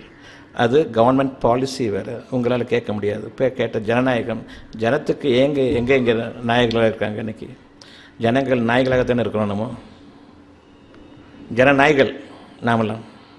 ஜனநாயகம், நாயகம் ரொம்ப பெரிய வார்த்தை. உயர்வான தகுதிகளை கொண்டவன் நாயகன் என்று கூறக்கூடியவர். அந்த நாயகம் இங்கு இல்லை. நாய்களுக்கு நாயகத்து தேவையில்லை. நாமெல்லாம் அந்த வகையை சார்ந்தவர்களாக ஆகிவிட்டோம். பொய்யை வைத்துக்கொண்டு வாழ்வதன் காரணமாகத்தான். பொய்யை வைத்துக்கொண்டு வாழக்கூடாது. உண்மையை வைத்துக்கொண்டு வாடுங்கள். நீங்கள் கெட்டவர்களாக இருந்தாலும் கெட்டவர்களாகவே வெளியில் வாங்க. அப்போ தான் நீங்கள் தெரிஞ்சுங்க, அதுக்கு திருந்த மாட்டீங்க. மறைச்சி வாழ்கிற வரைக்கும் உங்கள் கேடு அதிகமாகிட்டுருக்கும், வெளியில் உங்களுடைய பாவங்கள் அதிகமாகிட்டுருக்கும். 2 மடங்கு நீங்கள் உங்களுடைய துன்பங்களை அனுபவிக்கிறீர்கள். இன்று நாம் அந்த தீமைகளை நீக்கிக் கொள்கிறோம். உங்கள் இறைவன் அனைத்து பொருள்களின் மீதும் ஆற்றல் மிக்கவன். நீங்கள் நன்மையாளர்களாக மாறுங்கள். அதாவது உங்களுடைய உள்ளத்தில் நீங்கள் எதுவாக இருக்கிறீர்களோ, நல்லவனாக இருக்கலாம் கெட்டவனாக இருக்கலாம், எதுவாக இருக்கிறீர்களோ முடிந்த வரையில் நீங்கள் பயந்து கொள்ளுங்கள். உள்ளத்தில் இருப்பதை கொண்டு வாழ்ந்து வாருங்கள். இறைவன் உங்களுக்கு உதவி செய்வான். உங்களை நீங்கள் பாதுகாத்துக் கொள்ள முனையாதீர்கள். நிச்சயமாக நீங்கள் உங்களுக்கு உதவ மாட்டீர்கள். எனவே உங்களுடைய இருதயத்தில் இருப்பதை கொண்டு நீங்கள் வாழ்வீர்களானால் இறைவன் உங்களுக்கு நிச்சயமாக உதவி செய்வான். நிச்சயமாக இறைவன் உங்களுக்கு உதவி புரிவான். உங்களுக்கு இறைவனுடைய உதவி என்றென்றும் இருக்க வேண்டும் என்றால் உண்மையாளர்களாக வாடுங்கள். பொய்யர்களாக வாழ வேண்டாம். இது உங்களுடைய நம்பிக்கைக்கு உத்தரவாதம் அளிக்கும். தூய்மையான சுத்தமான வாழ்க்கைக்கு உங்களுக்கு ஆதரவாக அமையும். இந்த வாழ்க்கை மட்டுமே இனி நம்முடைய வாழ்க்கையாக அமைய வேண்டும். நிச்சயமாக அமையும். இதை நாம் ஏற்றுக்கொண்டமையானால் அமைந்து விட்டது, இனி அமையப் போவதில்லை. உள்ளத்தில் உள்ளபடி வாழ வேண்டும். இதன் காரணமாக உங்களுக்கு பகைமை அதிகமாகும். அந்த பொய்யர்கள் நமக்கு வேண்டாம், நம்முடைய வாழ்க்கையில் வேண்டாம். மகாபாதர்கள் வடிகேடர்கள் நமக்கு வேண்டாம். நம்முடைய சமுதாயத்தை விட்டும் தீயவர்கள் நீங்க வேண்டுமென்றால், என்னுடைய நெருக்கத்தை விட்டும் தீயவர்கள் தொலைய வேண்டுமென்றால் நீங்கள் உண்மையாளர்களாக இருங்கள். அவர்கள் உங்களை விட்டு விலகுவார்கள். அப்படி என்றால் உங்களுக்கு எதிராகவே சமுதாயத்தின் மிக கெட்ட துரோகிகளை நீங்கள் உங்களை சுற்றி வைத்துக் கொண்டிருப்பீர்கள். சமுதாயத்தில் நல்லவர்கள் இருந்தால் நீங்கள் நிம்மதியாக வாழ முடியும். குறைந்தபட்சம் உங்களை சுற்றி நல்ல சமுதாயத்தை அமைத்துக் கொள்ளுங்கள். கெட்டவர்கள் நீங்கிவிடட்டும். அந்த அளவுக்கு நீங்கள் பாதுகாக்கப்பட்டவர்களாக இருப்பீர்கள். இது இன்றைய குரானிலிருந்து, உள்ளத்தில் உள்ள குரானிலிருந்து, இந்த புத்தகத்திலிருந்து, வேதத்திலிருந்து பிரித்தறியப்பட்டு உங்களுக்காக வாழ்க்கை நடைமுறை என்ன என்பதை அறிந்து கொள்ளக்கூடிய ஒரே ஒரு வசனத்துடைய வாழ்க்கையினுடைய உண்மைகள். 6666 வசனங்கள் இருக்கின்றன. எப்படிப்பட்ட வாழ்க்கை என்பதை சிந்தித்து பாருங்கள். இந்த வாழ்க்கையை இன்று முதலாக நீங்கள் கடைபிடித்து வாருங்கள். எப்படி நாம் வேத புத்தகத்தை அணுக வேண்டும் என்பதற்காக இன்று ஆரம்பம். இனி ஒவ்வொரு மாதமும் ஒவ்வொரு வசனமாக உங்களுக்கு அறிவிக்கப்படும். அது ஒவ்வொன்றும், ஒவ்வொரு வசனமும் உங்களுடைய வாழ்க்கையில் ஒவ்வொரு அத்தியாயமாக மலரும். புது அத்தியாயமாக மிளிரும். இந்த வாழ்க்கையின் மீது நீங்கள் வாழ வேண்டும். கதை படிப்பதை போன்று படிக்க வேண்டாம். சிந்தனையுடன் செவிசாய்த்து கேள்விகளுக்கு ஞானங்களாக பெற்ற நிலையில் இறைவனிடமிருந்து கிடைக்கக்கூடிய அந்த ஒரு பாதையை உங்களுடைய வாழ்க்கையாக நீங்கள் அமைத்துக் கொள்ளுங்கள். அகிலங்களின் ஆட்சி அதிகாரத்தின் மீது அவன் உங்களை உயர்த்த வேண்டி இருதயத்தில் உள்ளதை வாழ்ந்து வாருங்கள் என்று கூறுகின்றான். மனிதர்களை ஒரு பொருட்டாகவே நீங்கள் மதிக்காதீர்கள். நரகத்திற்கென்றே படைக்கப்பட்டவர்கள் போன்று மனிதர்களில் பெரும்பாலர் ஆகிவிட்டார்கள். எனவே நீங்கள் மனிதர்களை நீங்கள் நம்பிக்கை கொள்ள வேண்டாம். மனிதர்களுடைய சகவாசமும் வேண்டாம். ஏனென்றால் அவர்கள் மனிதர்களிலிருந்து பிரிந்து விட்டவர்கள். மனிதர்களாக யார் இருக்கிறார்களோ அவர்கள் நம்மை சார்ந்தவர்கள், மற்றபடி அவர்கள் நம்மை சார்ந்தவர்கள். படைப்பினங்களிலேயே முதலாக மேன்மையான படைப்பு மனித படைப்பு. அந்த படைப்பின் மீது நாம் உறுதியாக இருப்போம். நான் சமாதானத்தை விரும்புவோனா இல்லையா என்பதை இறைவன் அறிவான். என் மனதில் உள்ளதை நான் வாழ்ந்தால் என் மனம் சமாதானம் அடையும், அல்லது சமாதானத்திற்குரிய பாதையின் பக்கம் திரும்பும். ஏனென்றால் என் கேடு எனக்கு தெரிகின்றது. நான் மாற்றிக்கொண்டால் எனக்கு சமாதானம் இருக்கிறது, இல்லை என்றால் சமாதானம் இல்லை. கேடு இருக்க நான் வெளிப்படையாக சமாதானம் அடைவது என்னை நானே ஏமாற்றிக் கொள்வதாகும், இறைவனை ஏமாற்றுவதாகும். இந்த வாழ்க்கையை கொண்டு இன்று நாம் நம்முடைய புதிய ஒரு அத்தியாயத்தை ஆரம்பிக்கிறோம்.